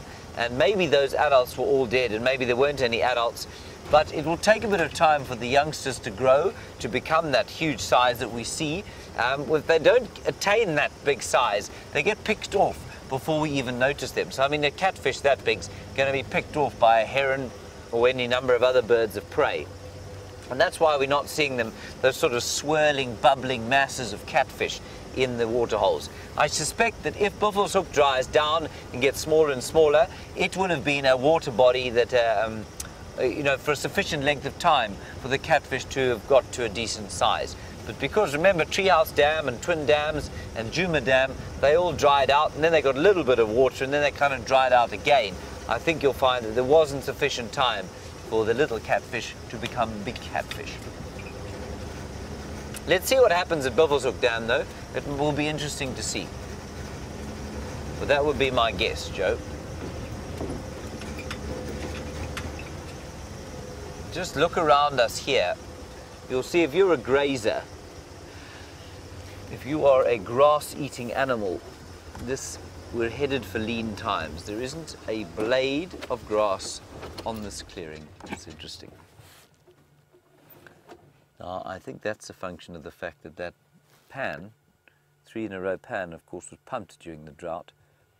And it's one of the reasons, of course, that we talk about, or we debate whether it's a good idea to put waterholes, artificial waterholes in these reserves, or why it isn't. So we're quite close to there, which means it would have attracted herds of buffalo, and I know herds of buffalo came through this area.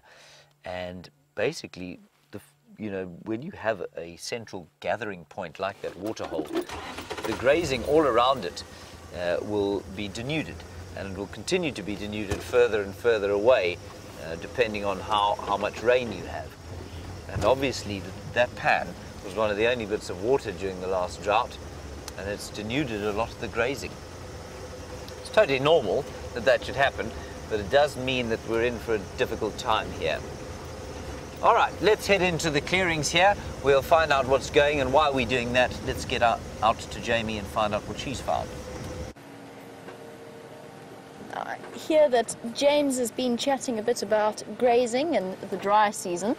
I've just had to duck around a buffalo thorn tree that the elephants have pushed into the road, and there's a huge amount of elephant destruction around at the moment. They're relying very, very heavily on the trees, and the trees, of course, are what is going to get a lot of these amazing animals through the next few months. With their root system and their access to water, they're going to be absolutely essential.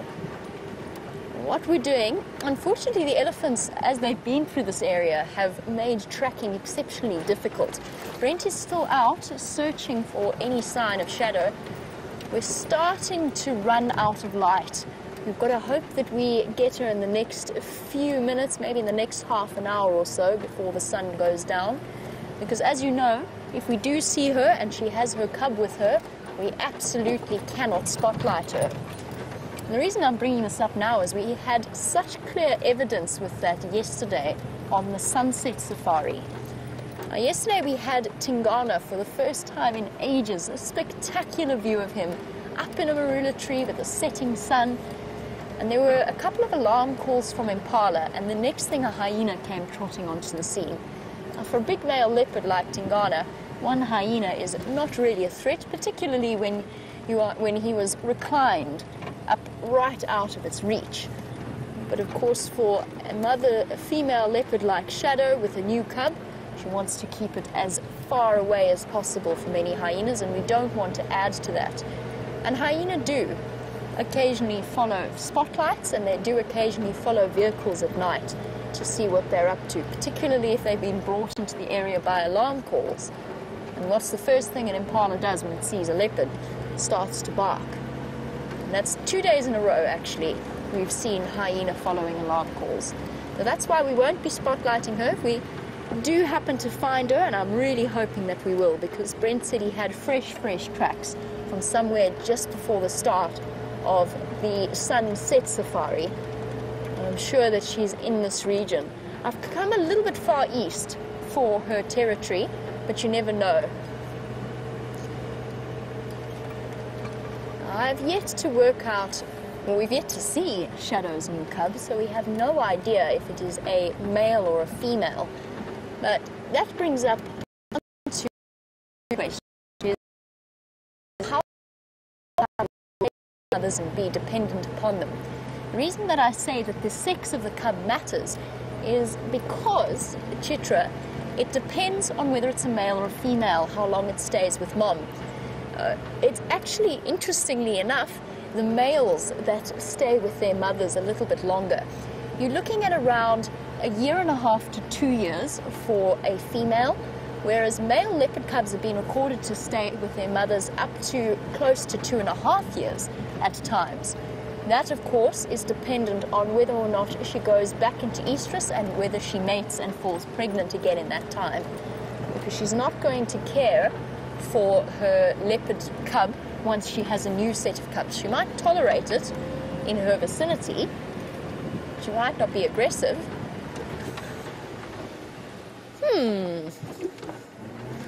I have found something interesting in the bush.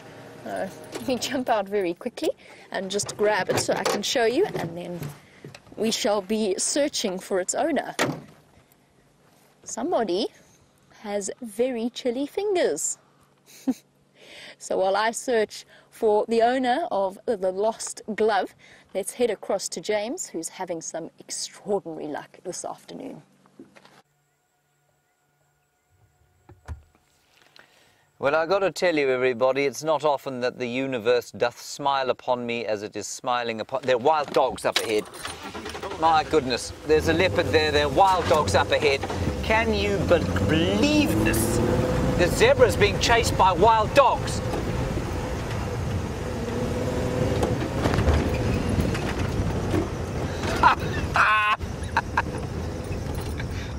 Look at this. There's the leopard.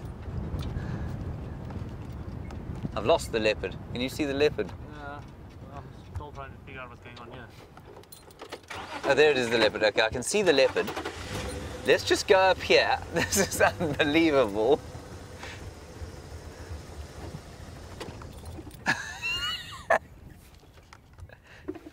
I think we'll stay here with the dogs for a while. I'm going to have to call this in, everybody, and that is going to result in mayhem. I'm just warning you. Stations located, pack of 3 wild dogs at Cheetah Plains Pan. Also female leopard in a tree at the same location.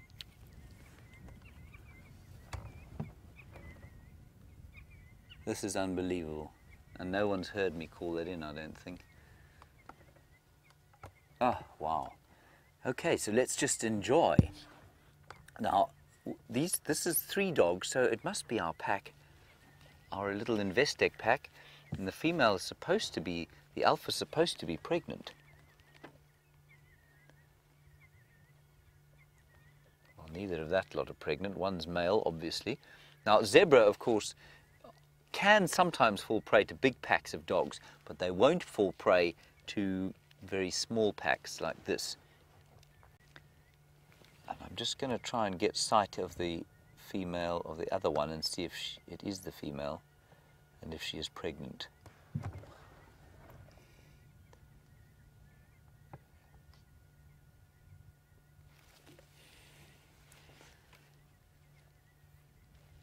Here she comes.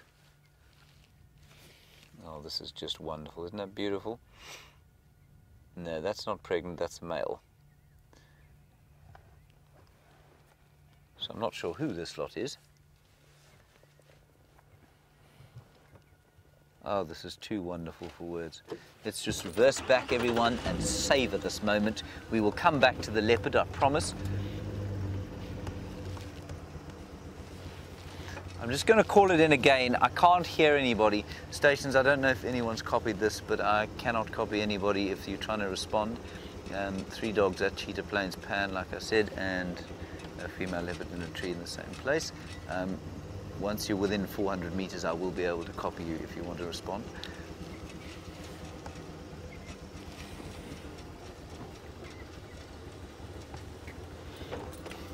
This is wonderful. Let me move around. Sorry, let me just move around a bit so we can get a better view of them having a drink, if they're going to have a drink.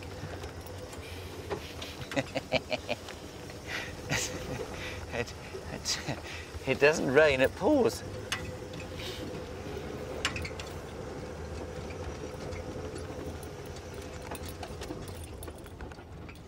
Now you see, they are nervous, and they're nervous of crocodiles. They don't know if there are any crocodiles here or not, but they're definitely nervous of crocodiles, so while I'm sure they do want to have a drink, they're probably quite nervous of them.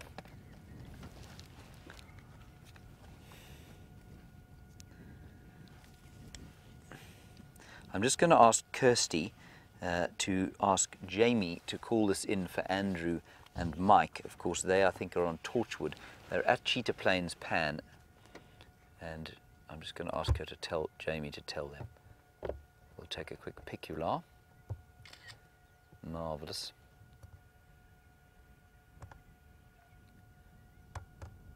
See, looking in the water.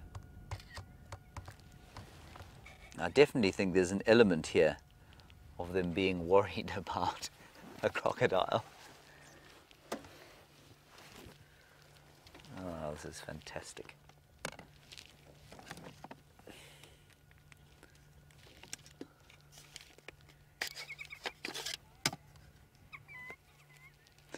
And Barbara, you want to know if they swim? Yeah, they're very adept swimmers. They're good swimmers, just like a sort of domestic dog is a good swimmer.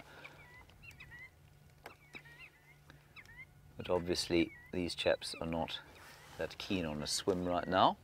It is a bit cold, isn't it, Liam? Yep.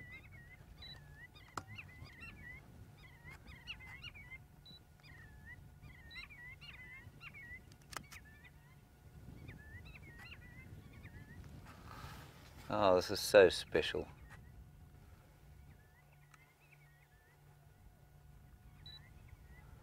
Kat, I'm afraid I haven't heard your question. The comms with the final control are not fantastic here.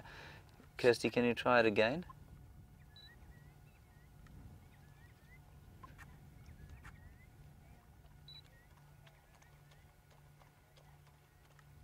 You say the males have beards on their necks. Kat, yes, they do a bit, don't they?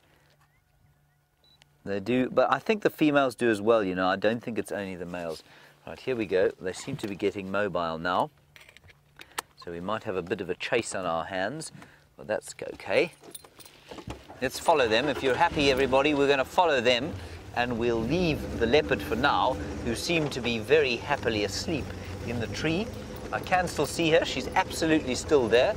So let's follow these dogs, and they're going across a clearing, which of course is wonderful. Now, we've got the super zoom on the camera, everyone. So I'm going to get in front of them a little bit and then turn off, because I think that they use their hearing quite a lot, and I'm therefore going to try and keep my distance from them a little bit.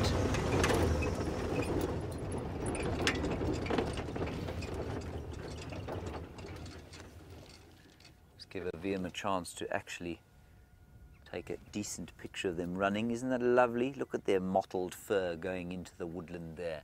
I think quite difficult to follow them through there. We're obviously going to try.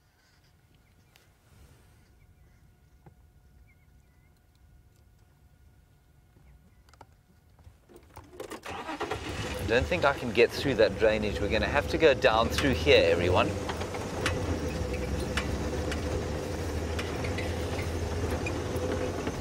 What an afternoon!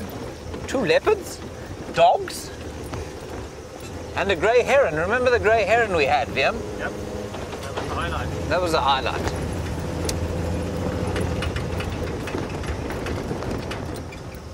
Well, there's another big clearing up here. Angel lady, you say 2 leopards, wild dogs, and you'd like to see a pangolin as well. I think you might be pushing it, but who knows?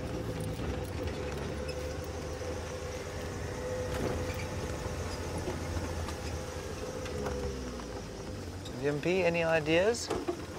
It's not very thick through here.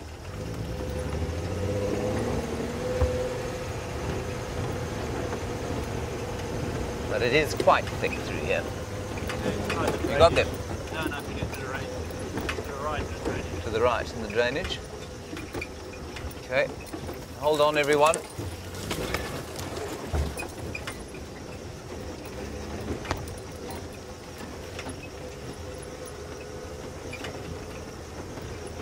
Might just see a flash of them disappearing through here. So this is where they came in. If we don't see them again here, we'll nip around to the other side and see if we can't catch them going through the clearings. Hear the bird's alarm calling. Let's just turn off slightly and have a quick listen. Yeah, I think they've probably gone off in here. I'm going to suggest we go around to the other side and then we'll go back to the leopard if we don't see them. We're very close to the Nkoro boundary here. I'm going to drive a little bit quicker, but we'll be in the clearing so it won't be too bumpy.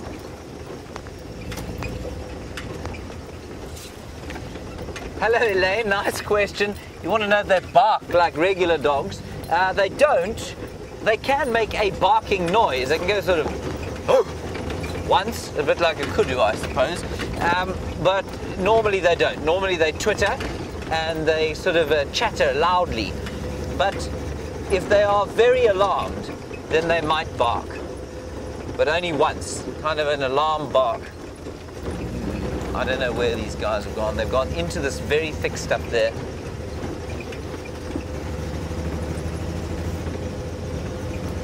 Now you see, that's the danger, of course, of giving them a bit of distance, is that they will disappear very quickly if you're not careful.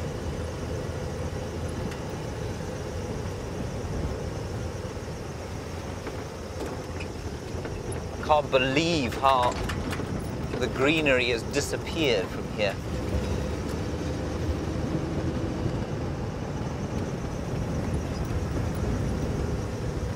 Right, so they were coming down in this direction.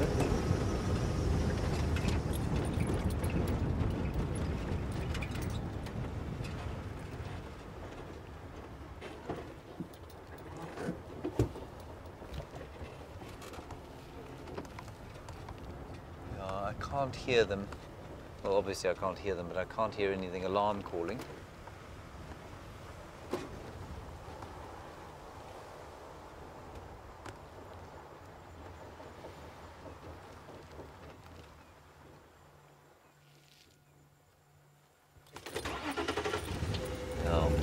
I'm reticent to go bashing in there after them, everyone.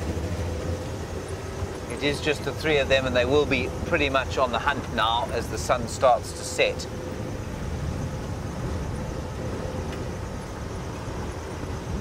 What do you think, Viam? Back or forward? I think we go back. I think we do too. Although, you got them. Yep, they're right here. Go. See, they move quickly. There they go. They're going on to Nkoro, everybody. There are two there to the right of us, one in front. Oh, this is brilliant. There they go. Well spotted, Vimpy. And that, I'm afraid, is it, everybody. They're going on to Nkoro now.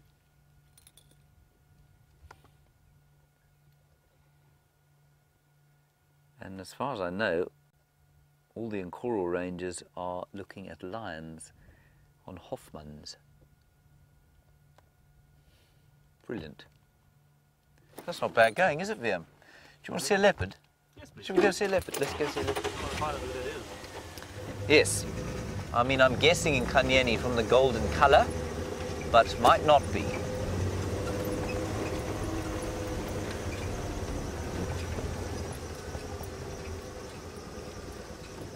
And Arbeard, I think if I heard correctly, you want to know if a leopard would kill a wild dog. Yes, they would. And certainly leopards would kill young wild dogs. Pups, what have you got there? Vultures. Off the ground. Yeah, but anyone. Okay, let's carry on to the leopard. It's too much going on here, everybody.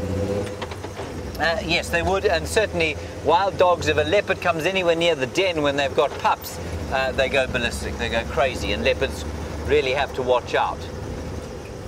Because although they're much bigger, of course, wild dogs in a pack are a great danger to leopards.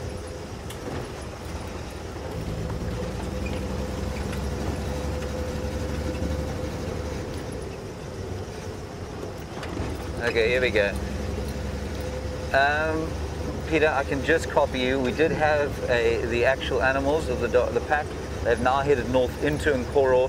just to the, I think it's to the east of what you call Kalkol.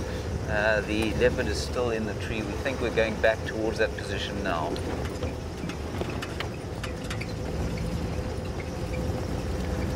Sorry, I'm losing you, Peter. They just crossed now into Nkoro. All right, let's quickly go across to Jamie and get an update from her while I deal with the radio.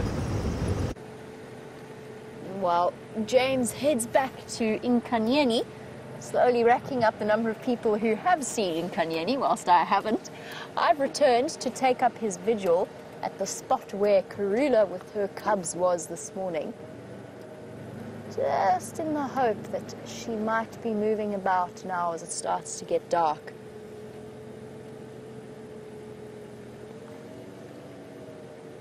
And Susie, you wanted an update on Karula and wondering whether or not she's been about.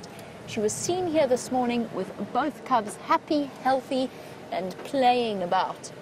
Karula once again proving her incredible skills at mothering.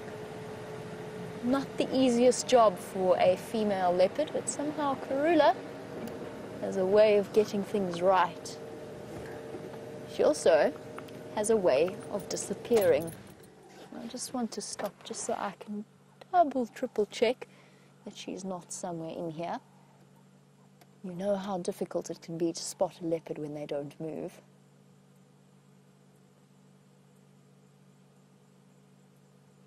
It doesn't look as though she's going to come out. She might have moved further into Little Gowrie. I think that's probably what she's done. I heard some birds' alarm calling a little bit further in, and that could well be at her as she moves her cubs a bit deeper in. She's returned them exactly to the spot where she one of the first places that she chose to den them on, which for us was a very strange decision because this is a main road, it's a main access route, and yet both Shadow and Karula both decided to keep their cubs here. For whatever reason, I suppose just maybe because a good den site was made by the pipes that run underneath the road. I'm going to go a little bit up the slope just to investigate further on in case she's popped out further to the east of us. However, she kept them in a den site right here in this little culvert, which I guess is a good place to hide a little leopard cub. I think you'll probably find that her cubs are now far too big to be keeping them in there comfortably. Well, you never know with cats. Just like your domestic cats at home, the leopard's capable of finding themselves in the most interesting of places. Not today, however. Nope.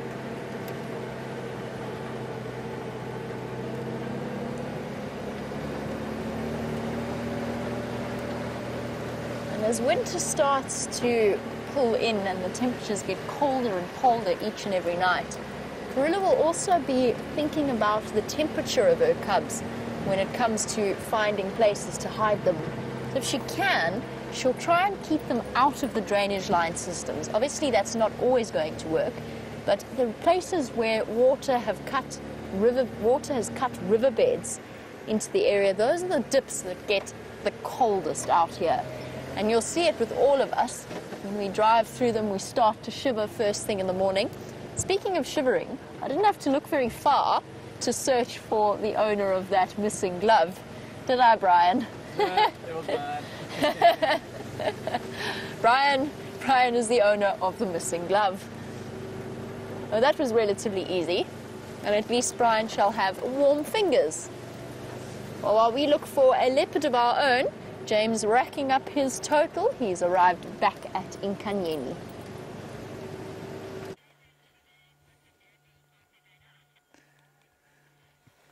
Stations, at least not. Sorry, I've been on the radio, everybody. It's been really distracting. Okay, everybody, this is a 4-4 female leopard with that's a leaf on her bottom.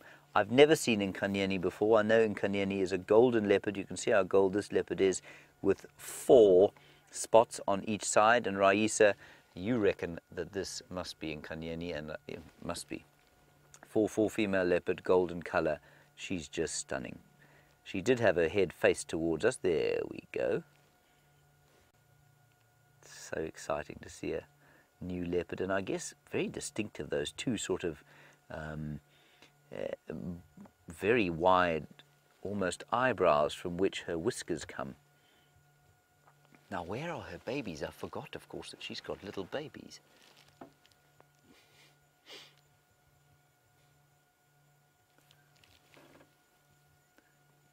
Oh, she's perfect, isn't she?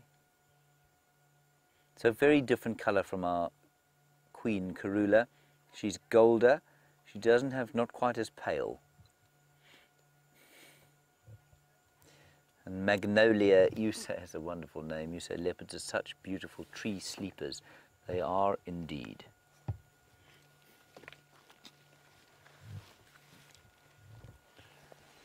Shall I take a picula, Avion? Are you going to trademark that? A picula? That term, yeah. It is my trademark, yeah. No one's ever allowed to use it unless they pay me $1 million. Sounds reasonable. I think it's very reasonable. I must confess that the picture you're achieving with your camera is infinitely better than the one I achieved with mine.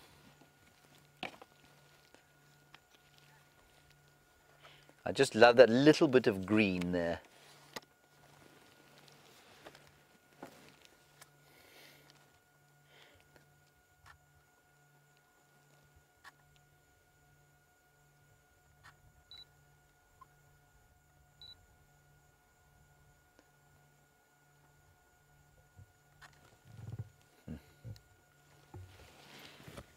Isn't she lovely? Now, I have to confess that I don't remember how old this leopard is. I'm going to guess at roughly 9 or 10.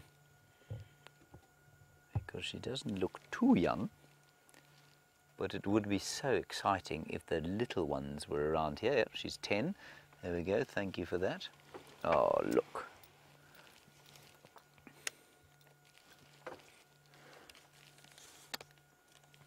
I'm just going to have to call this in again, of course, everybody, but I don't think there's anyone actually allowed on this particular reserve too close by, so that gives us the sighting all to ourselves.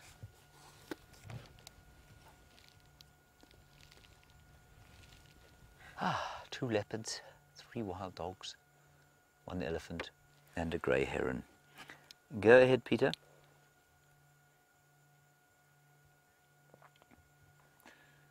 Just trotting along, Pete. The station's relocated this female in the marula tree just to the south and west of Cheetah Plains Pan.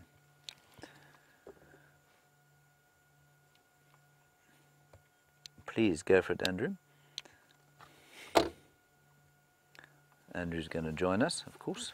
He is from Cheetah Plains, so he should be joining us. Now, I don't know if you can notice the colour of the difference in her colour. And I think she is slightly related to Karula, or distantly related. But she is also, if I'm not mistaken, closely related to the line of the Campbell Koppies female. And of course, the late Kwatile was part of that line. And they are noticeably golder than any other leopards I've ever known.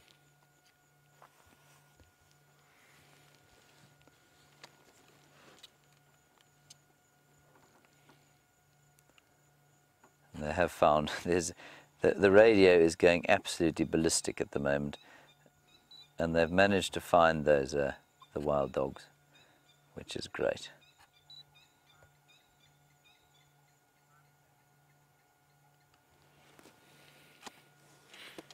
The colour on that picture is absolutely magnificent. It looks like it's kind of been, it looks like it's been doctored.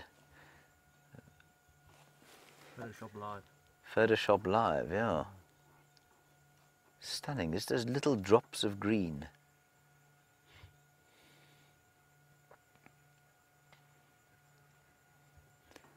Now, where are your little cubbies? Leopardess? Why have you not brought them for us to see? Oh, that's stunning. Look at that. Yeah,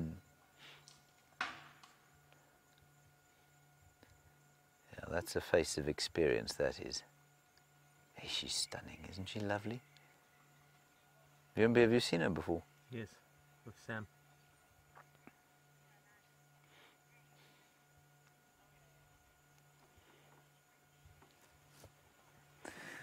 Now, Jean, you're in North Carolina, not the Jean that I know personally in North Carolina, but we've had that discussion. You say, does it look like she's eaten? Because she was stalking yesterday in parlour with Brent. Difficult to say. I would say that her belly does look relatively full, you know. No, there we go. No, it doesn't. I would say she has not eaten, Jean. Here we go. Ah, wonderful. Just gorgeous.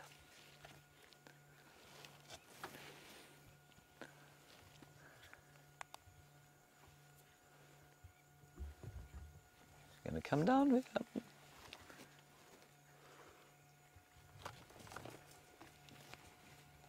She's small, hey? She's about the same size as Karula, I'd say.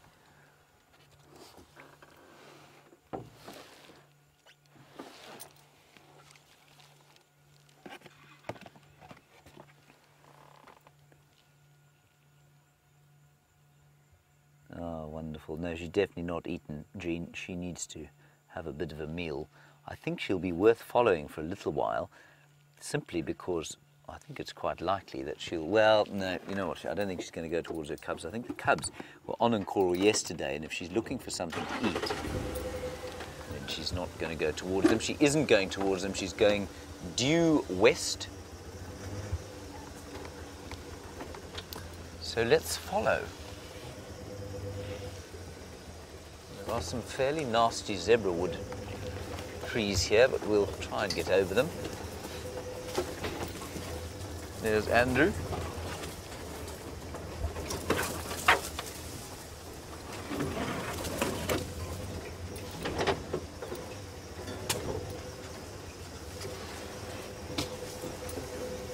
And she's also going south towards those big clearings.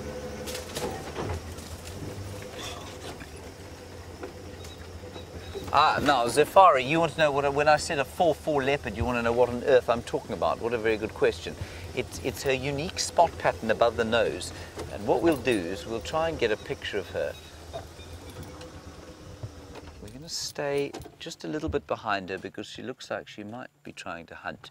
But she's got, on the left-hand side, just above the whisker line, 4 spots. And then just above the whisker line on the other side, she's also got 4 spots. And that's pretty unique to most leopards, and so that's why we say she's a 4-4 female.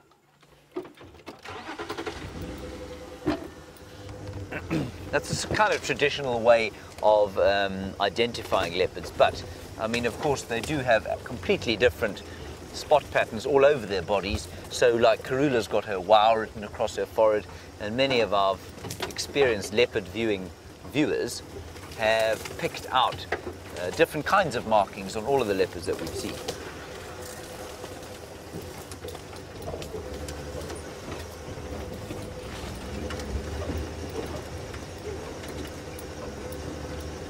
Penny Pine, you want to know what the tree the leopard was in. It was a marula tree, standard issue marula tree, Penny. Ooh,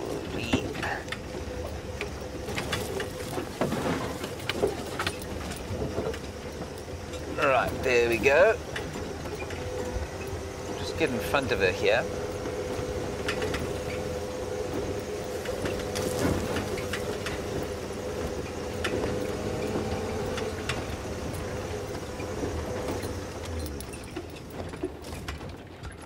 Sorry, VMP, I'm going to just ease over here.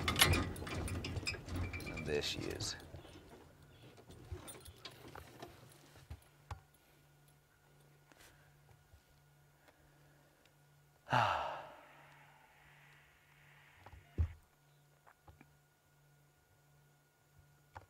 She is just stunning. Scratching and sharpening her little claws. Well, they won't be little at all, they'll be viciously sharp.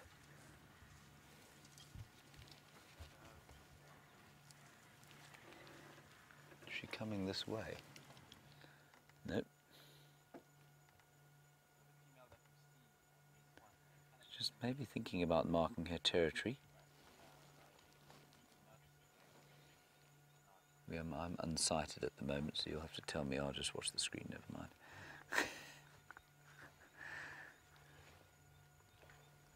Here she comes.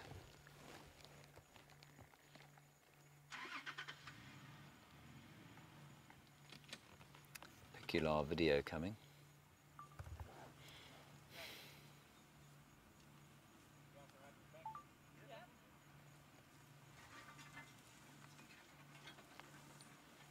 That.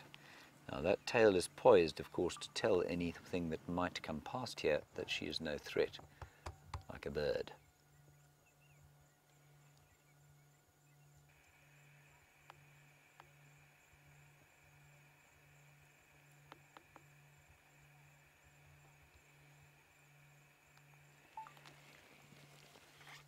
Now I'm afraid, everybody, I cannot hear Kirsten at all. She's just coming through. There's a lot of static. So I know that there are some questions, but I'm afraid I cannot answer them at the moment. VMP, we're going to go straight through here, I'm afraid. Watch your heads, everybody. You got it there? What nasty thorns. There she is. I can still see her. She is in front of us.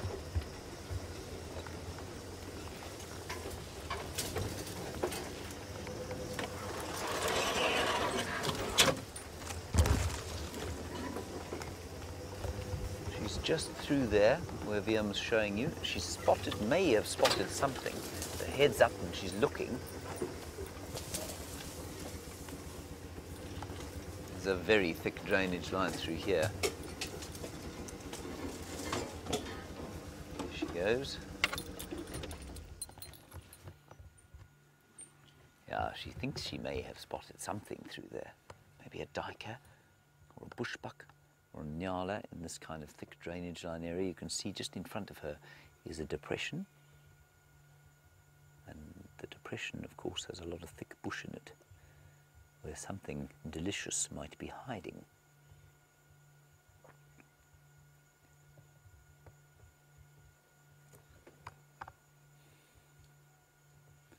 Now see how carefully she moves and puts her feet.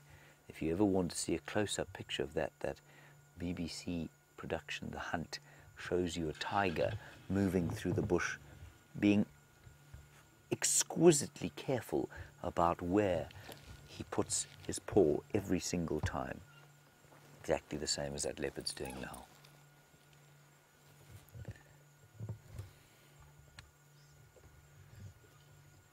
Now, just to give you an idea, I mean, we've got a substantial zoom lens on this camera.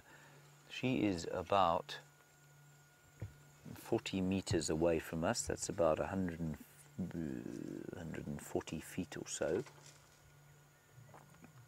And you can just see why binoculars on a safari are so absolutely crucial. I think she spotted something through there. I don't want to move just yet. There she goes.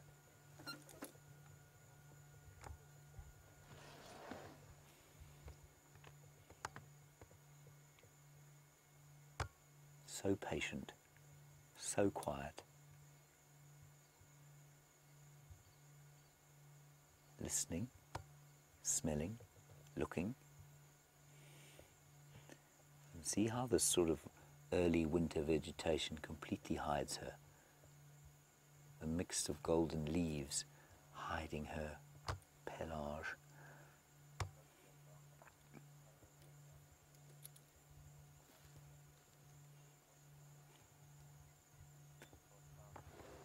You see how she's hunkered down? See how she's stuck her shoulders out? Okay, let's move. Marvellous, this is incredible.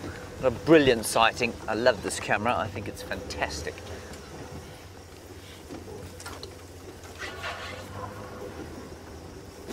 I love being able to watch them from, you know, giving them a bit of distance.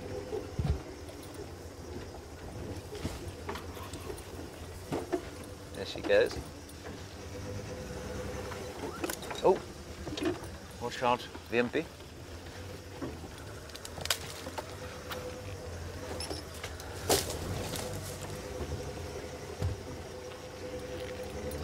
It's not too thick to move in here yet, so we'll just keep going.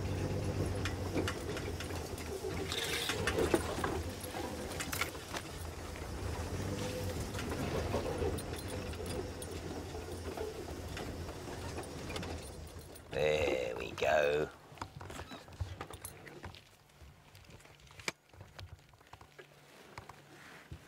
Isn't that beautiful?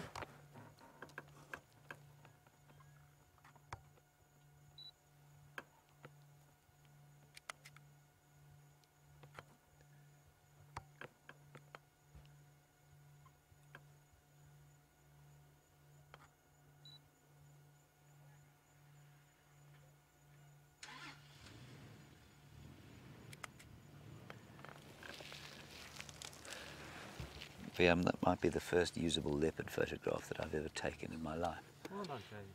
No, I think it was usable. I'll show you just now.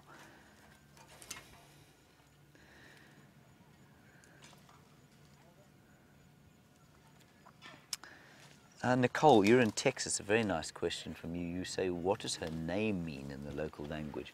Well, I'm not entirely sure. I know that Gukanya means to light up.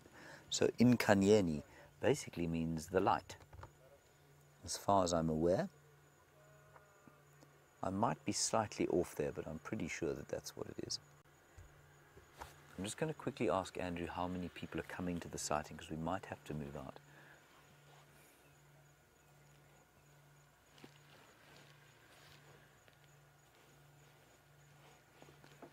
So just excuse me 1 second, I've now got to find the... Where on earth is the radio? Oh, there it is.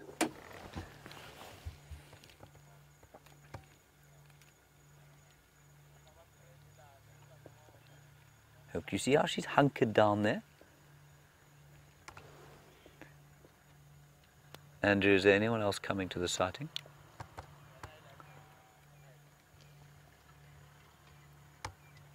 Okay, copy. Alright, so we're okay, we can stay with her. See how she's gone into the thick bush there? I can't see what she's looking at.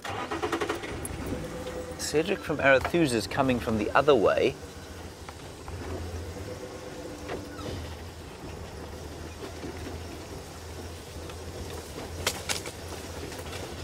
You still see her there, Wimpy? So it's coming towards the game off now. Towards this one.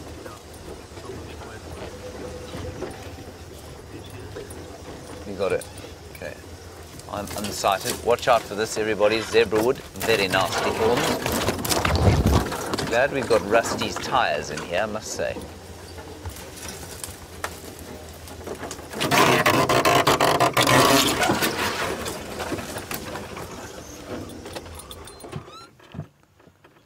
There we go. She's just in front of us. Said, when you get me visual, just keep coming straight. She's just in front of where I am.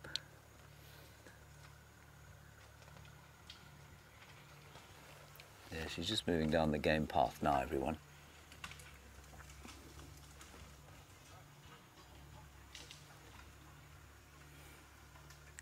And we're now about 60 meters from her, and we've still got such a wonderful view of her. It's amazing. And it's darker than it actually looks. Okay, she's gone down this game path. We'll follow up. I've just lost visual.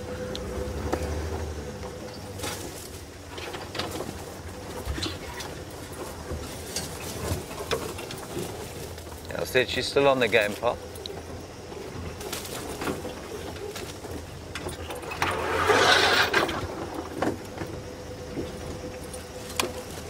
Amy, you said it's amazing that they leave their cubs for so long. It is interesting, but those cubs now, I think they're pushing 6 months, if not more, and so they're really adept at hiding. Can you see her anywhere?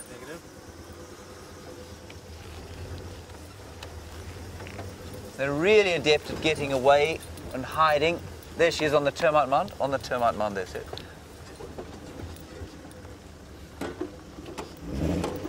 go.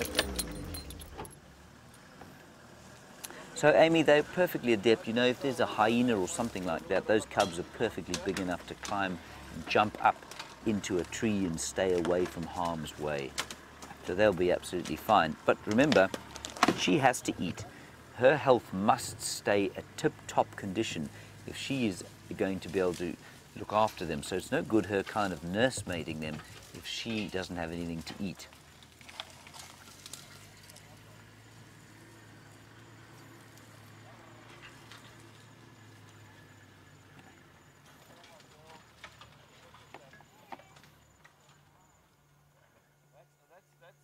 That's a tiger, eh? Not sure if you heard that.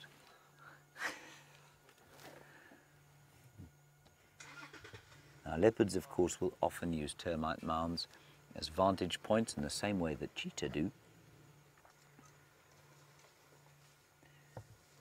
And sometimes they'll use them to snooze upon, but I think she's using that as a vantage. We'll try and stay with her for, I think, another 5 minutes or so. Because we've had such a wonderful sighting, I'm not going to put a light on her. We'll just kind of let her go. There would be nothing wrong with putting a light on her, but it would just make her a little bit more comfortable. Let's go across to Jamie. She's got something larger to show you. I'll try and get one more view, otherwise we'll leave her.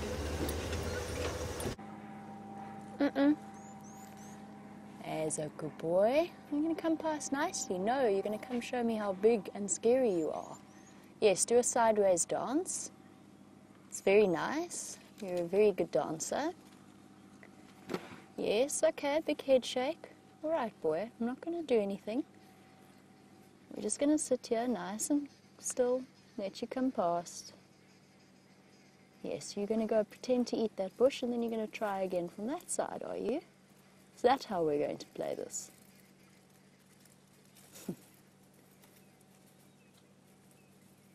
Yes, boy.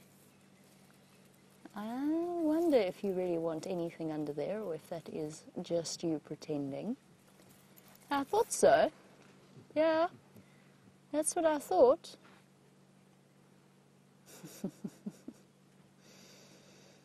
Yes, boy. It's okay, we'll move off. We're not going to do anything to you. You're very big and very scary, very tough. Still pretending. So this, guys, is not overt aggression. This is what's known as displacement behavior. So it's a young bull, very young bull, just at the point where he's become independent in the last few years, following behind a breeding herd. And what looks like signs of aggression is not really. I wouldn't describe it as outright aggression or in any way threatening us. He's trying to intimidate us, which of course you have to take seriously. Never ever become blasé or imagine that you know everything. The reason I knew that he was just pretending to eat before was that's what elephants do, called displacement behavior. We didn't do anything to him. He approached us. He approached out of the bushes far away. And as intelligent as these animals are, sometimes they want entertainment, and sometimes the bulls need that ego boost. You're thinking about it again. Come on, boy. Off you go. There's some nice ladies to distract you. The more time that you spend with elephants, the better you start to understand their little behavioral idiosyncrasies, and you can judge how you're going to behave in those sorts of situations. Shame now it's going to go cause trouble for that cow.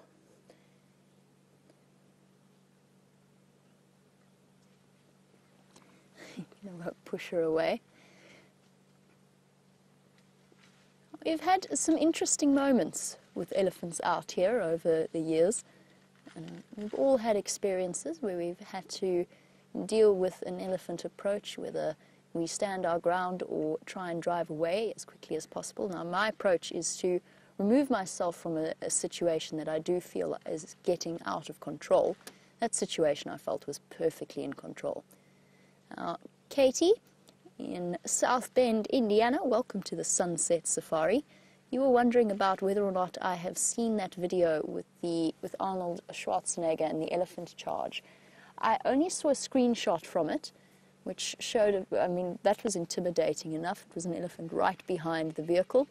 But I cannot comment at the present time as to whether or not that was the elephant being naughty, or if it was maybe something that the people did wrong in the vehicle. It's always a tricky situation when you don't see or can't see all of the facts. And the interesting thing about clips like that is no matter where they start, probably people only really start to film when things get interesting. So when the elephant has completed its approach towards the vehicle, we don't know what has happened before that. So we don't know what kind of approach was made. We don't know, maybe that elephant bull was fighting with another elephant bull. We just don't know all of the circumstances to draw a judgment. But I will have a look at it tonight, Katie, and I will form my own conclusions, and maybe we can chat about it again tomorrow morning on the sunrise safari. At the moment, we have a perfectly peaceful elephant herd sighting. The difficulty is, of course, is that we can all of us read elephant behavior. All professional guides read elephant behavior. Sometimes we come to different conclusions. Most of the time we come to the same conclusion. But there's no right or wrong. Oh, no, that's not true. There are right approaches and there are very wrong approaches. But in the middle of that, there is a grey area where it's up to each and every person's individual response. Now, I know how I handle elephants. I know instinctively, or I go with my instinct as to what I should do. I knew that that elephant bull was going to turn his head back towards us. I also did not at any point in that situation feel threatened in any way. But they do give mock charges, and mock charge is a very deceptive word. Here he goes. Now he's really eating, enjoying a bush willow. A mock charge is not, as its name suggests, a joke or the elephant pretending. Elephants will let you know. They will tell you unmistakably when it is time for you to remove yourself from their presence. And you would be very well advised to listen to those signs, because a mock charge is not a mock charge, it is a warning charge. And now, it depends what he's going to do. He's done a little shuffle, just repositioning to get more food. At this point, if he did decide to approach me a second time, I'd deal with it in the same way I did before and then move off once again. But I think he was just showing Brian and myself how big and scary he really is.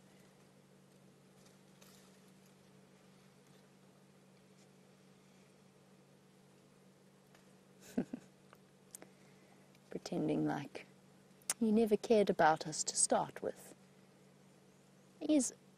As a young bull, he's also relatively not unrecognizable as an elephant, but his ears are relatively intact. But each and every single ear has a unique pattern of holes and nicks and cuts, even if they're really tiny on the edges of their ears. And as our elephant disappears off into the darkness, Corey, you were wondering about what causes those. The answer to that is that an elephant's skin, or the skin on an elephant's ear, is very, very thin, which makes it particularly susceptible to scratches and nicks from thorns. And then what happens is it gets a bit infected, and possibly even you get ticks settling on it, and that in turn eats away a bit more at the lining of the ear until they're left with a permanent etching or a permanent mark there. And that will never grow back. A flap is a flap for life in an elephant, and it's one of the ways that researchers identify the different individuals. And you'll find in scientific language you get all kinds of descriptions, like a cup notch and a V notch in the middle of the ear, the top corner of the ear, the lobe of the ear. And all of those together will give you an elephant identification strategy that is unique as the spots of a leopard.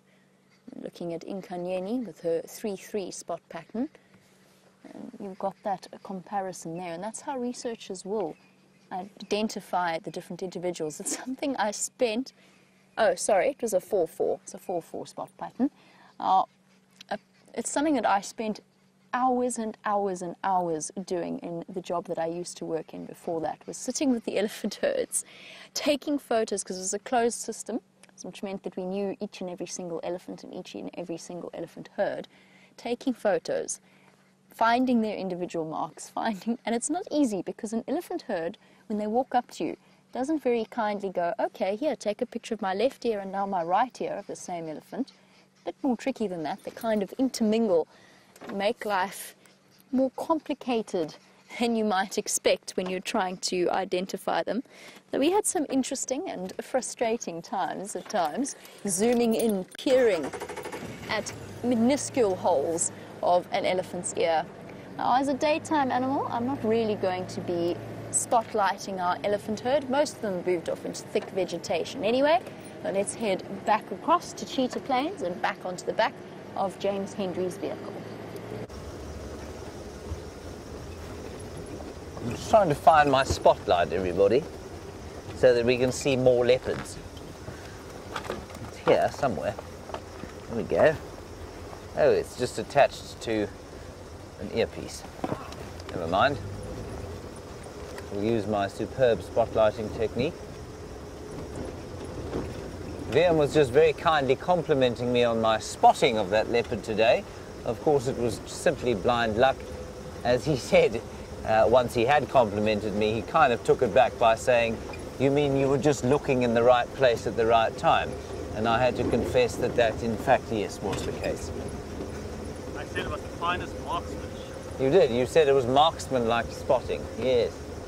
I'd like to think that, but there is a piece of me deep in my heart that says luck played largely into that. Anyway, so it goes. We're going to head back towards Djuma now, and we are going to see if we can't spot Tundi again on our way out. Why stop at 2 leopard sightings when you can have 3?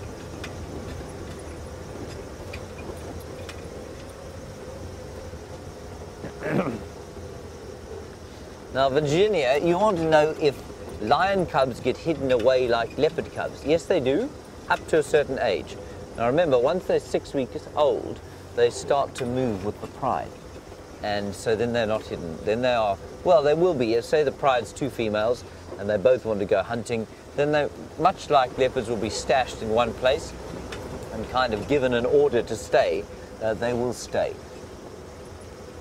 But of course, they are protected far more by the pride than a leopard cub would be, and so they're much more likely to be out in the open than a leopard cub would be. Good one, thank you, Virginia. The temperature's dropped slightly, but it's certainly, I mean, it's not cold yet, which is rather marvelous. I've had an incredible afternoon, I cannot believe it. Sometimes the universe does smile on us, as I said, even if it is with a bit of luck. Let's open this up.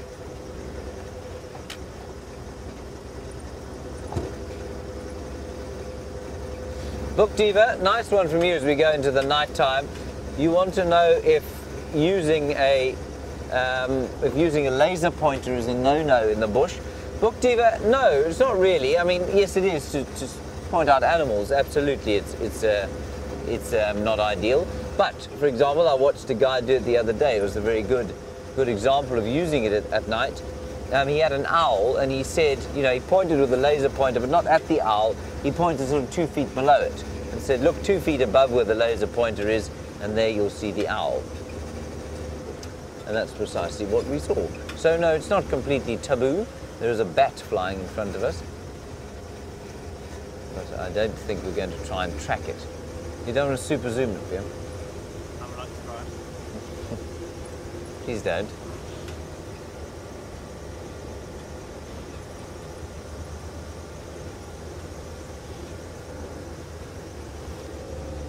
Viv, you say you heard and saw your first nightjar in Ireland last night. Now, I'm assuming that's the square-tailed, no, hang on, it's the European nightjar, the Mozambican is now the square-tailed. And you want to know when they leave here.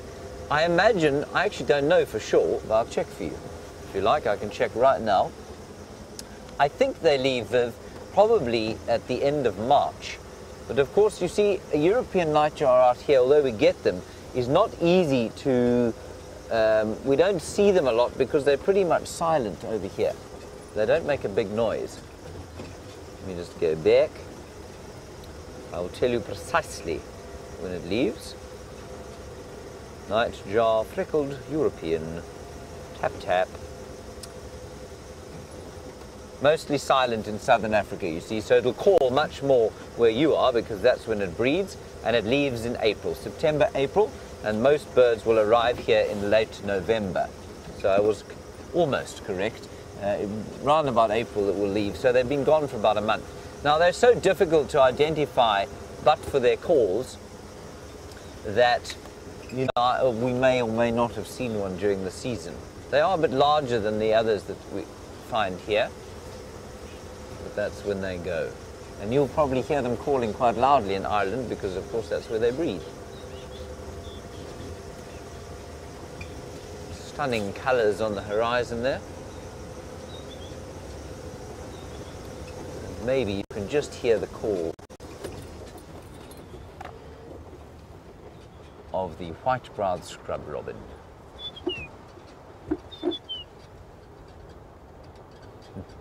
James Richards, you say, let's see if I can add a nocturnal creature to the long list of incredible sightings we've had today. Well, I shall do my level best, James. Perhaps a chameleon. Lovely circle, that would be nice. I suppose the two cats I have to see here still are caracal. If anyone from the Wild Earth team has seen current Wild Earth team has seen a caracal yet, and an African wildcat, which Jamie seems to have had a magnificent sighting of the other day. Have you seen one here, Ben? I saw a caracal. Yeah, no, wildcat. I saw the With Jamie. Oh, lucky you. And Eugene is sitting in the final control shouting that he has seen an African wildcat. Well done, Eugene. You do it live next time, please.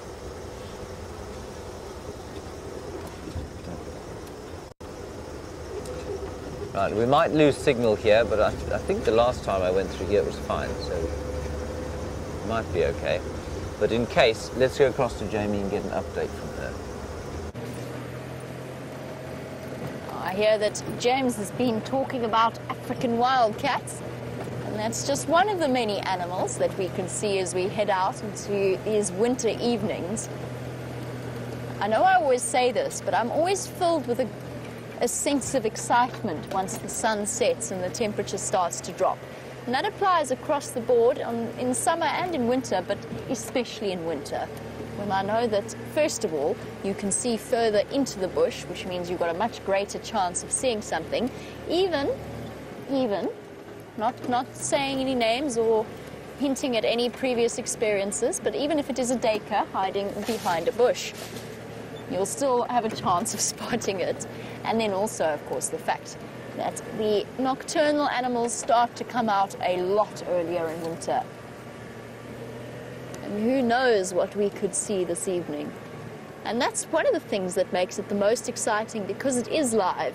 We might travel through the evening and not see anything tonight, but if we do, it is 10 times more exciting, like watching a sports match live.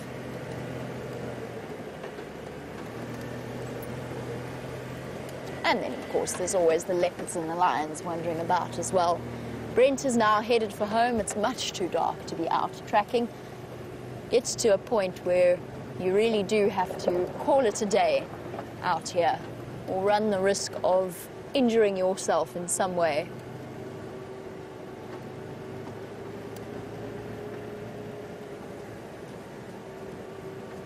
We're just going to keep peering intently off into the bushes, and the search for Shadow will have to continue on tomorrow morning on the sunrise safari.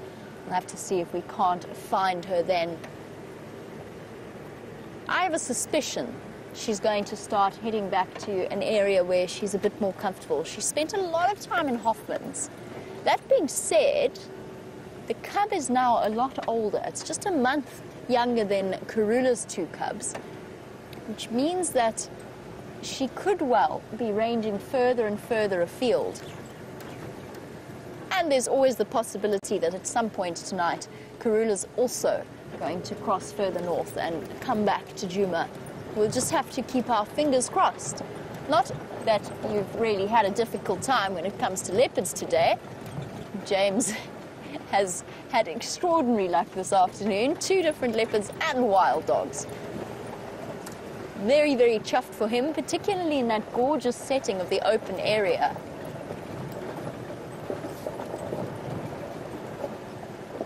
And Lisa, in Colorado, as we head off into the night, you'd like to add a smaller spotted animal to the collection. You'd like to see a genet. Me too, actually. I had a really enjoyable genet sighting after the sunset safari, which I know, I mean, Dave and myself were kind of spoiled, but we had a really relaxed genet on a termite mound. Now, that is definitely one thing I'm looking out for. We're just going to go through a bit of a dip. Hopefully, signal should be fine through here, but I'm going to go quiet for now, just in case it does break up a little bit.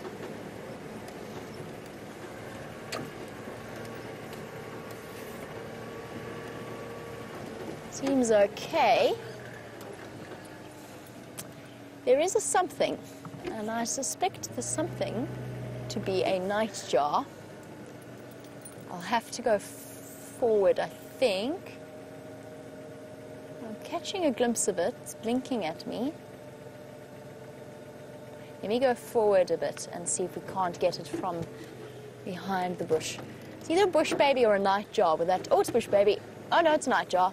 My mistake. Bush babies can't fly. That slightly red, small eye shine. All right, a bit far away for us to see, but I know that you were talking about nightjars with James. There is a good example. At this distance, I absolutely couldn't begin to tell you what species it is. It's probably a fiery-necked nightjar. They're the most common in this area and in these riverbed systems. And he is planning on being out for the evening, going to go in search of various moths and insects. We'll leave him to his hunting. We could well encounter one further ahead on the road. They like the roads in wintertime and in summer, but especially in wintertime because they're very warm. And for the nightjars, it gives them full range of their abilities because they don't have to dodge trees at the same time. It was just the glint of his eyes that alerted me to his presence, his or her presence. And nightjars and bush babies, almost indistinguishable in terms of catching the glint of their eyes with the spotlight. The bush babies, of course, as I mentioned, don't fly across drainage lines, so that answered that question for us. Lion.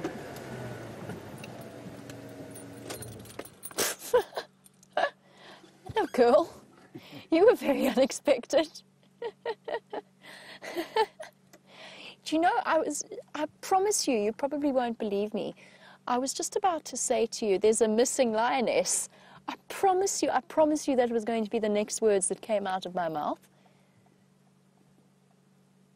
Well, she was pretty unmissable, sitting very kindly on the top of a termite mound. Hello, girl. Are you the missing Nkuhuma female? Or the rest of you on the other side of that termite mound? That was a pleasant surprise. See, that's what we love about these live safaris. Oh, snapping up a moth. How cool is that shadow on the bush behind her? If I could just hold the spotlight still enough. Kind of got the shadow of her behind. That's really pretty.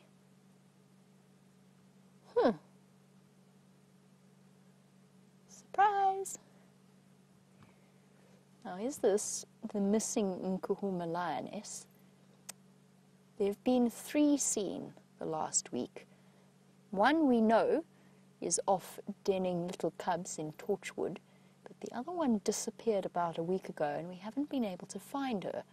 She's been leaving footprints all over the show, or at least some lioness has been leaving footprints all over the show, but I have absolutely no idea whether this is her or not, and I think what we should do is just go to the other side of the termite mound and investigate quickly, just to see if the rest of the pride isn't somewhere there. And then maybe we have located her. Hey, girl? Thank you for that.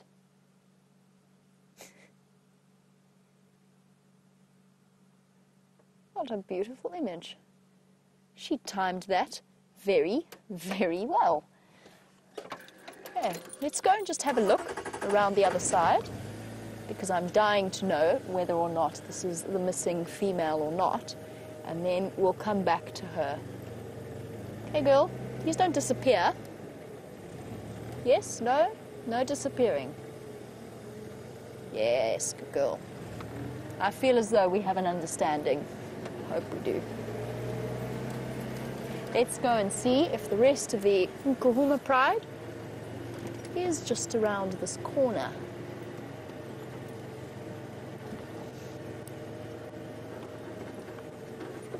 And the answer is no.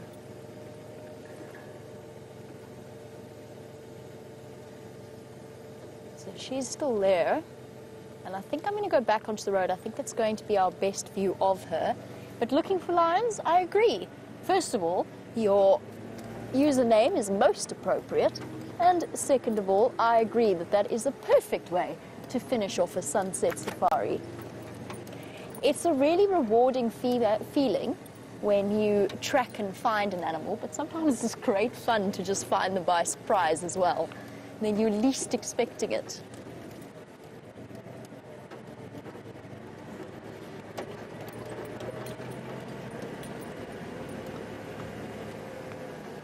A big girl.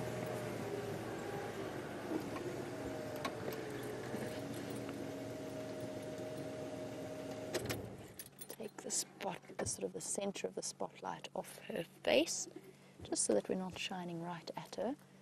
But as a nocturnally adapted animal, her reflective layers at the back of her eyes work really well, which is why it is okay to spotlight, for example, a lion or a leopard, but less enjoyable for things like impala or zebra or even elephants.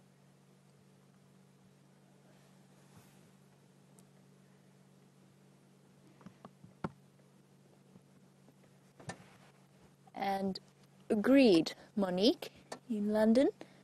I do think that she does look a little bit thin. Her hip bones and her vertebra visible to us.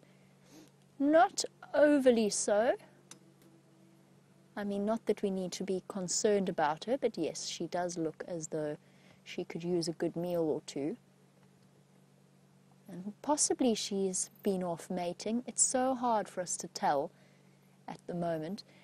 There's one female, there's one Nkuhuma's that is pregnant and that will be due to give birth in the next few weeks. I'm not sure if this, I have no idea which female this is, and I'm not going to conjecture until we know a little bit more. Just bear with me 1 second, I've got to call this in on the Game Drive channel. Stations, I've got one Mfazi Ngala lying up on a termite mound at the junction of Gari Cut Line and Central Road.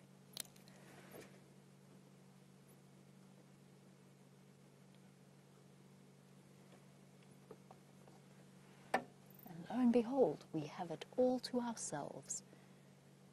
Nobody wants to come and join us and our magnificent lioness in the darkness. Who have we got here? She's intently listening for something, and if we're really lucky, she might even call to the rest of the group. As last I heard, the other 3 Nkuhumas were in Buffelshoek, not far from here at all. So she won't be too far away from them. James has found not a night jar, but a bush baby this time. Let's go to him. Look, James Richard, there is a bush baby. Very sweet. Can you still see it, Pimpy? Oh, you've got him there. This is a wonderful sighting. We just saw these eyes bouncing across the road exactly like a gummy bear. And we didn't know what it was to start with. I thought it was the first sighting of a spring hare for the Sabi sands, but it isn't. It's a bush baby, a lesser bush baby. Isn't that wonderful? We've managed to find a lion, which is just brilliant as well. I think it's disappeared there. I think it's pulled one. I don't know. There it goes. Oh, it's right here. Can you see it there? I'll just go back a little bit. There, it's right here. No, it's down the back. It's gone there. There.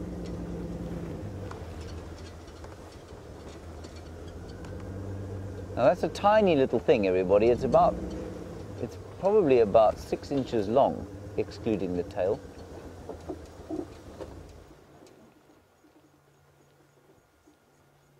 There it is. Got him there in the middle of the spotlight. There. And into the tree behind. So cool.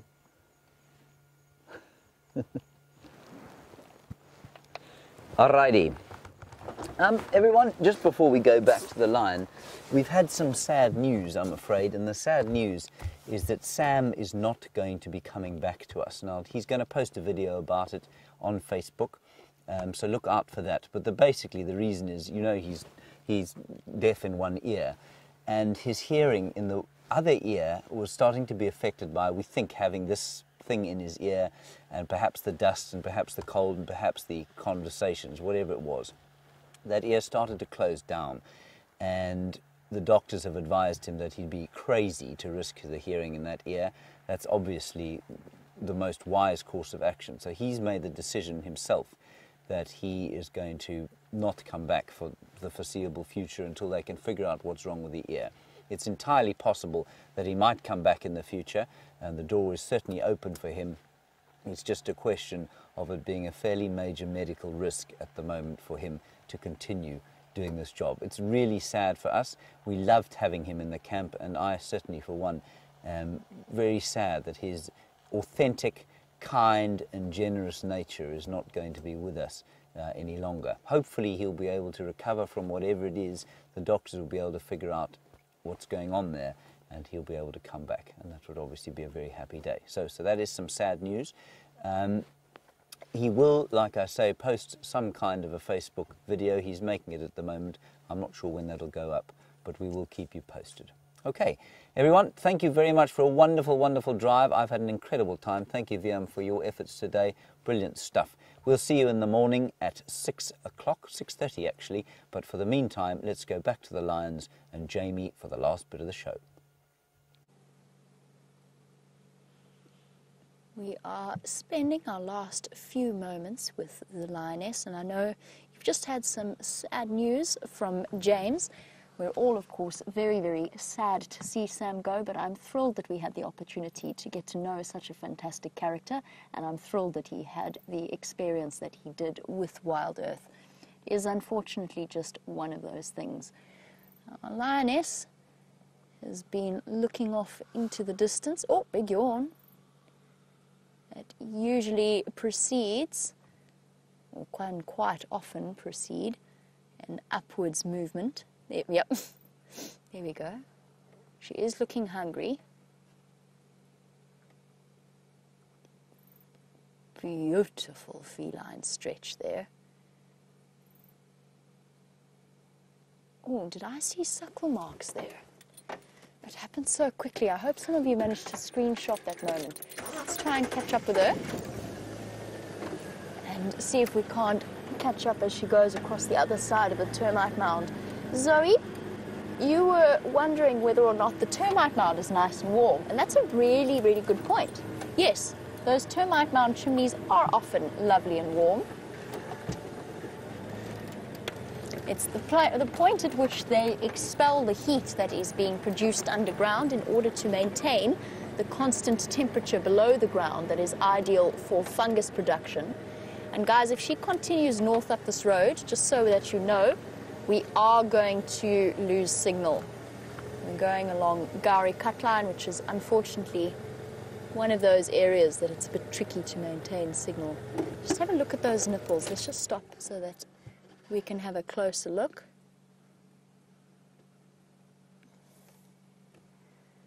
I think... Hello, girl. Oh, it's hard to tell if that's just a distended nipple, or if there's some flattened fur around the site. I think that it might be. I think we might have a hungry mom. I'm not 100% sure though. It's just not quite clear enough for me to confirm that. But I suspect that those are suckle marks. She still looks like she's got quite a distended belly though, despite her prominent bones. We're going to try and stay with her for as long as possible, but what a beautiful sight to end off our sunset safari than with a lioness walking into the darkness. That confident and powerful feline walk. Let's go catch up a little bit. She's heading in the right direction. She is heading towards Buffelshoek, where the rest of her pride is, or were, when I last heard about them. Don't know where they are still.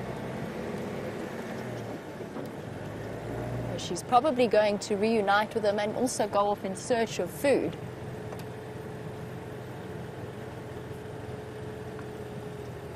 I was hoping that she might give us a chance to hear her call, because as Becky in Wisconsin would like to know, is there a difference between a lion and a lioness call?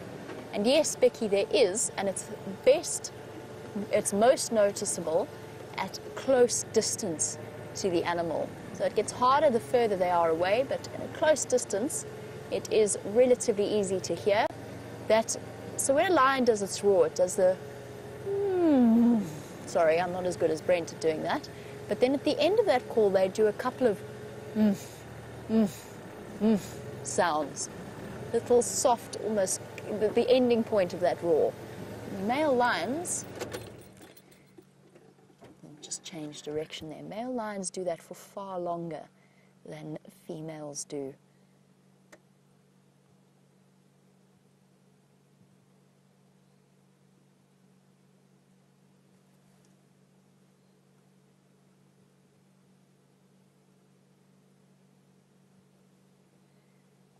Listening intently into the bush. Oh, she is a new mother and she is an expectant mother and she wants to go hunting. We definitely won't be following up. She hasn't spotted anything yet. Her body language hasn't changed. But we will not be following her once she does decide to go off the road and head off hunting. And I think that's what she's doing. I think she's going off in search of food as well as the rest of her pride.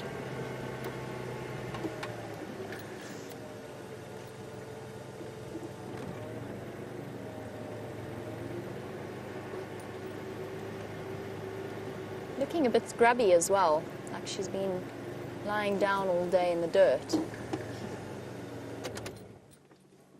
Big girl. Any trees? I love a tree out here. Oh, is she gonna call?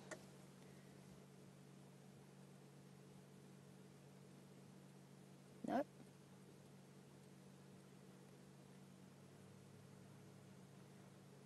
Brian, we are just about to be assaulted by quite a serious olfactory assault. Oof. Another big yawn. And I'm going to leave you as we come to the end of our sunset safari for the sighting to be for Sam, who is departing from Wild Earth. Thank you, Brian, and thank you to all of you guys across the globe. Brian, of course, doing some fantastic camera work as always, as well as to Kirsty and Jerry in final control. And we're going to enjoy the last few seconds in a sighting that Sam would have loved to be in, and watch her walk off into the distance.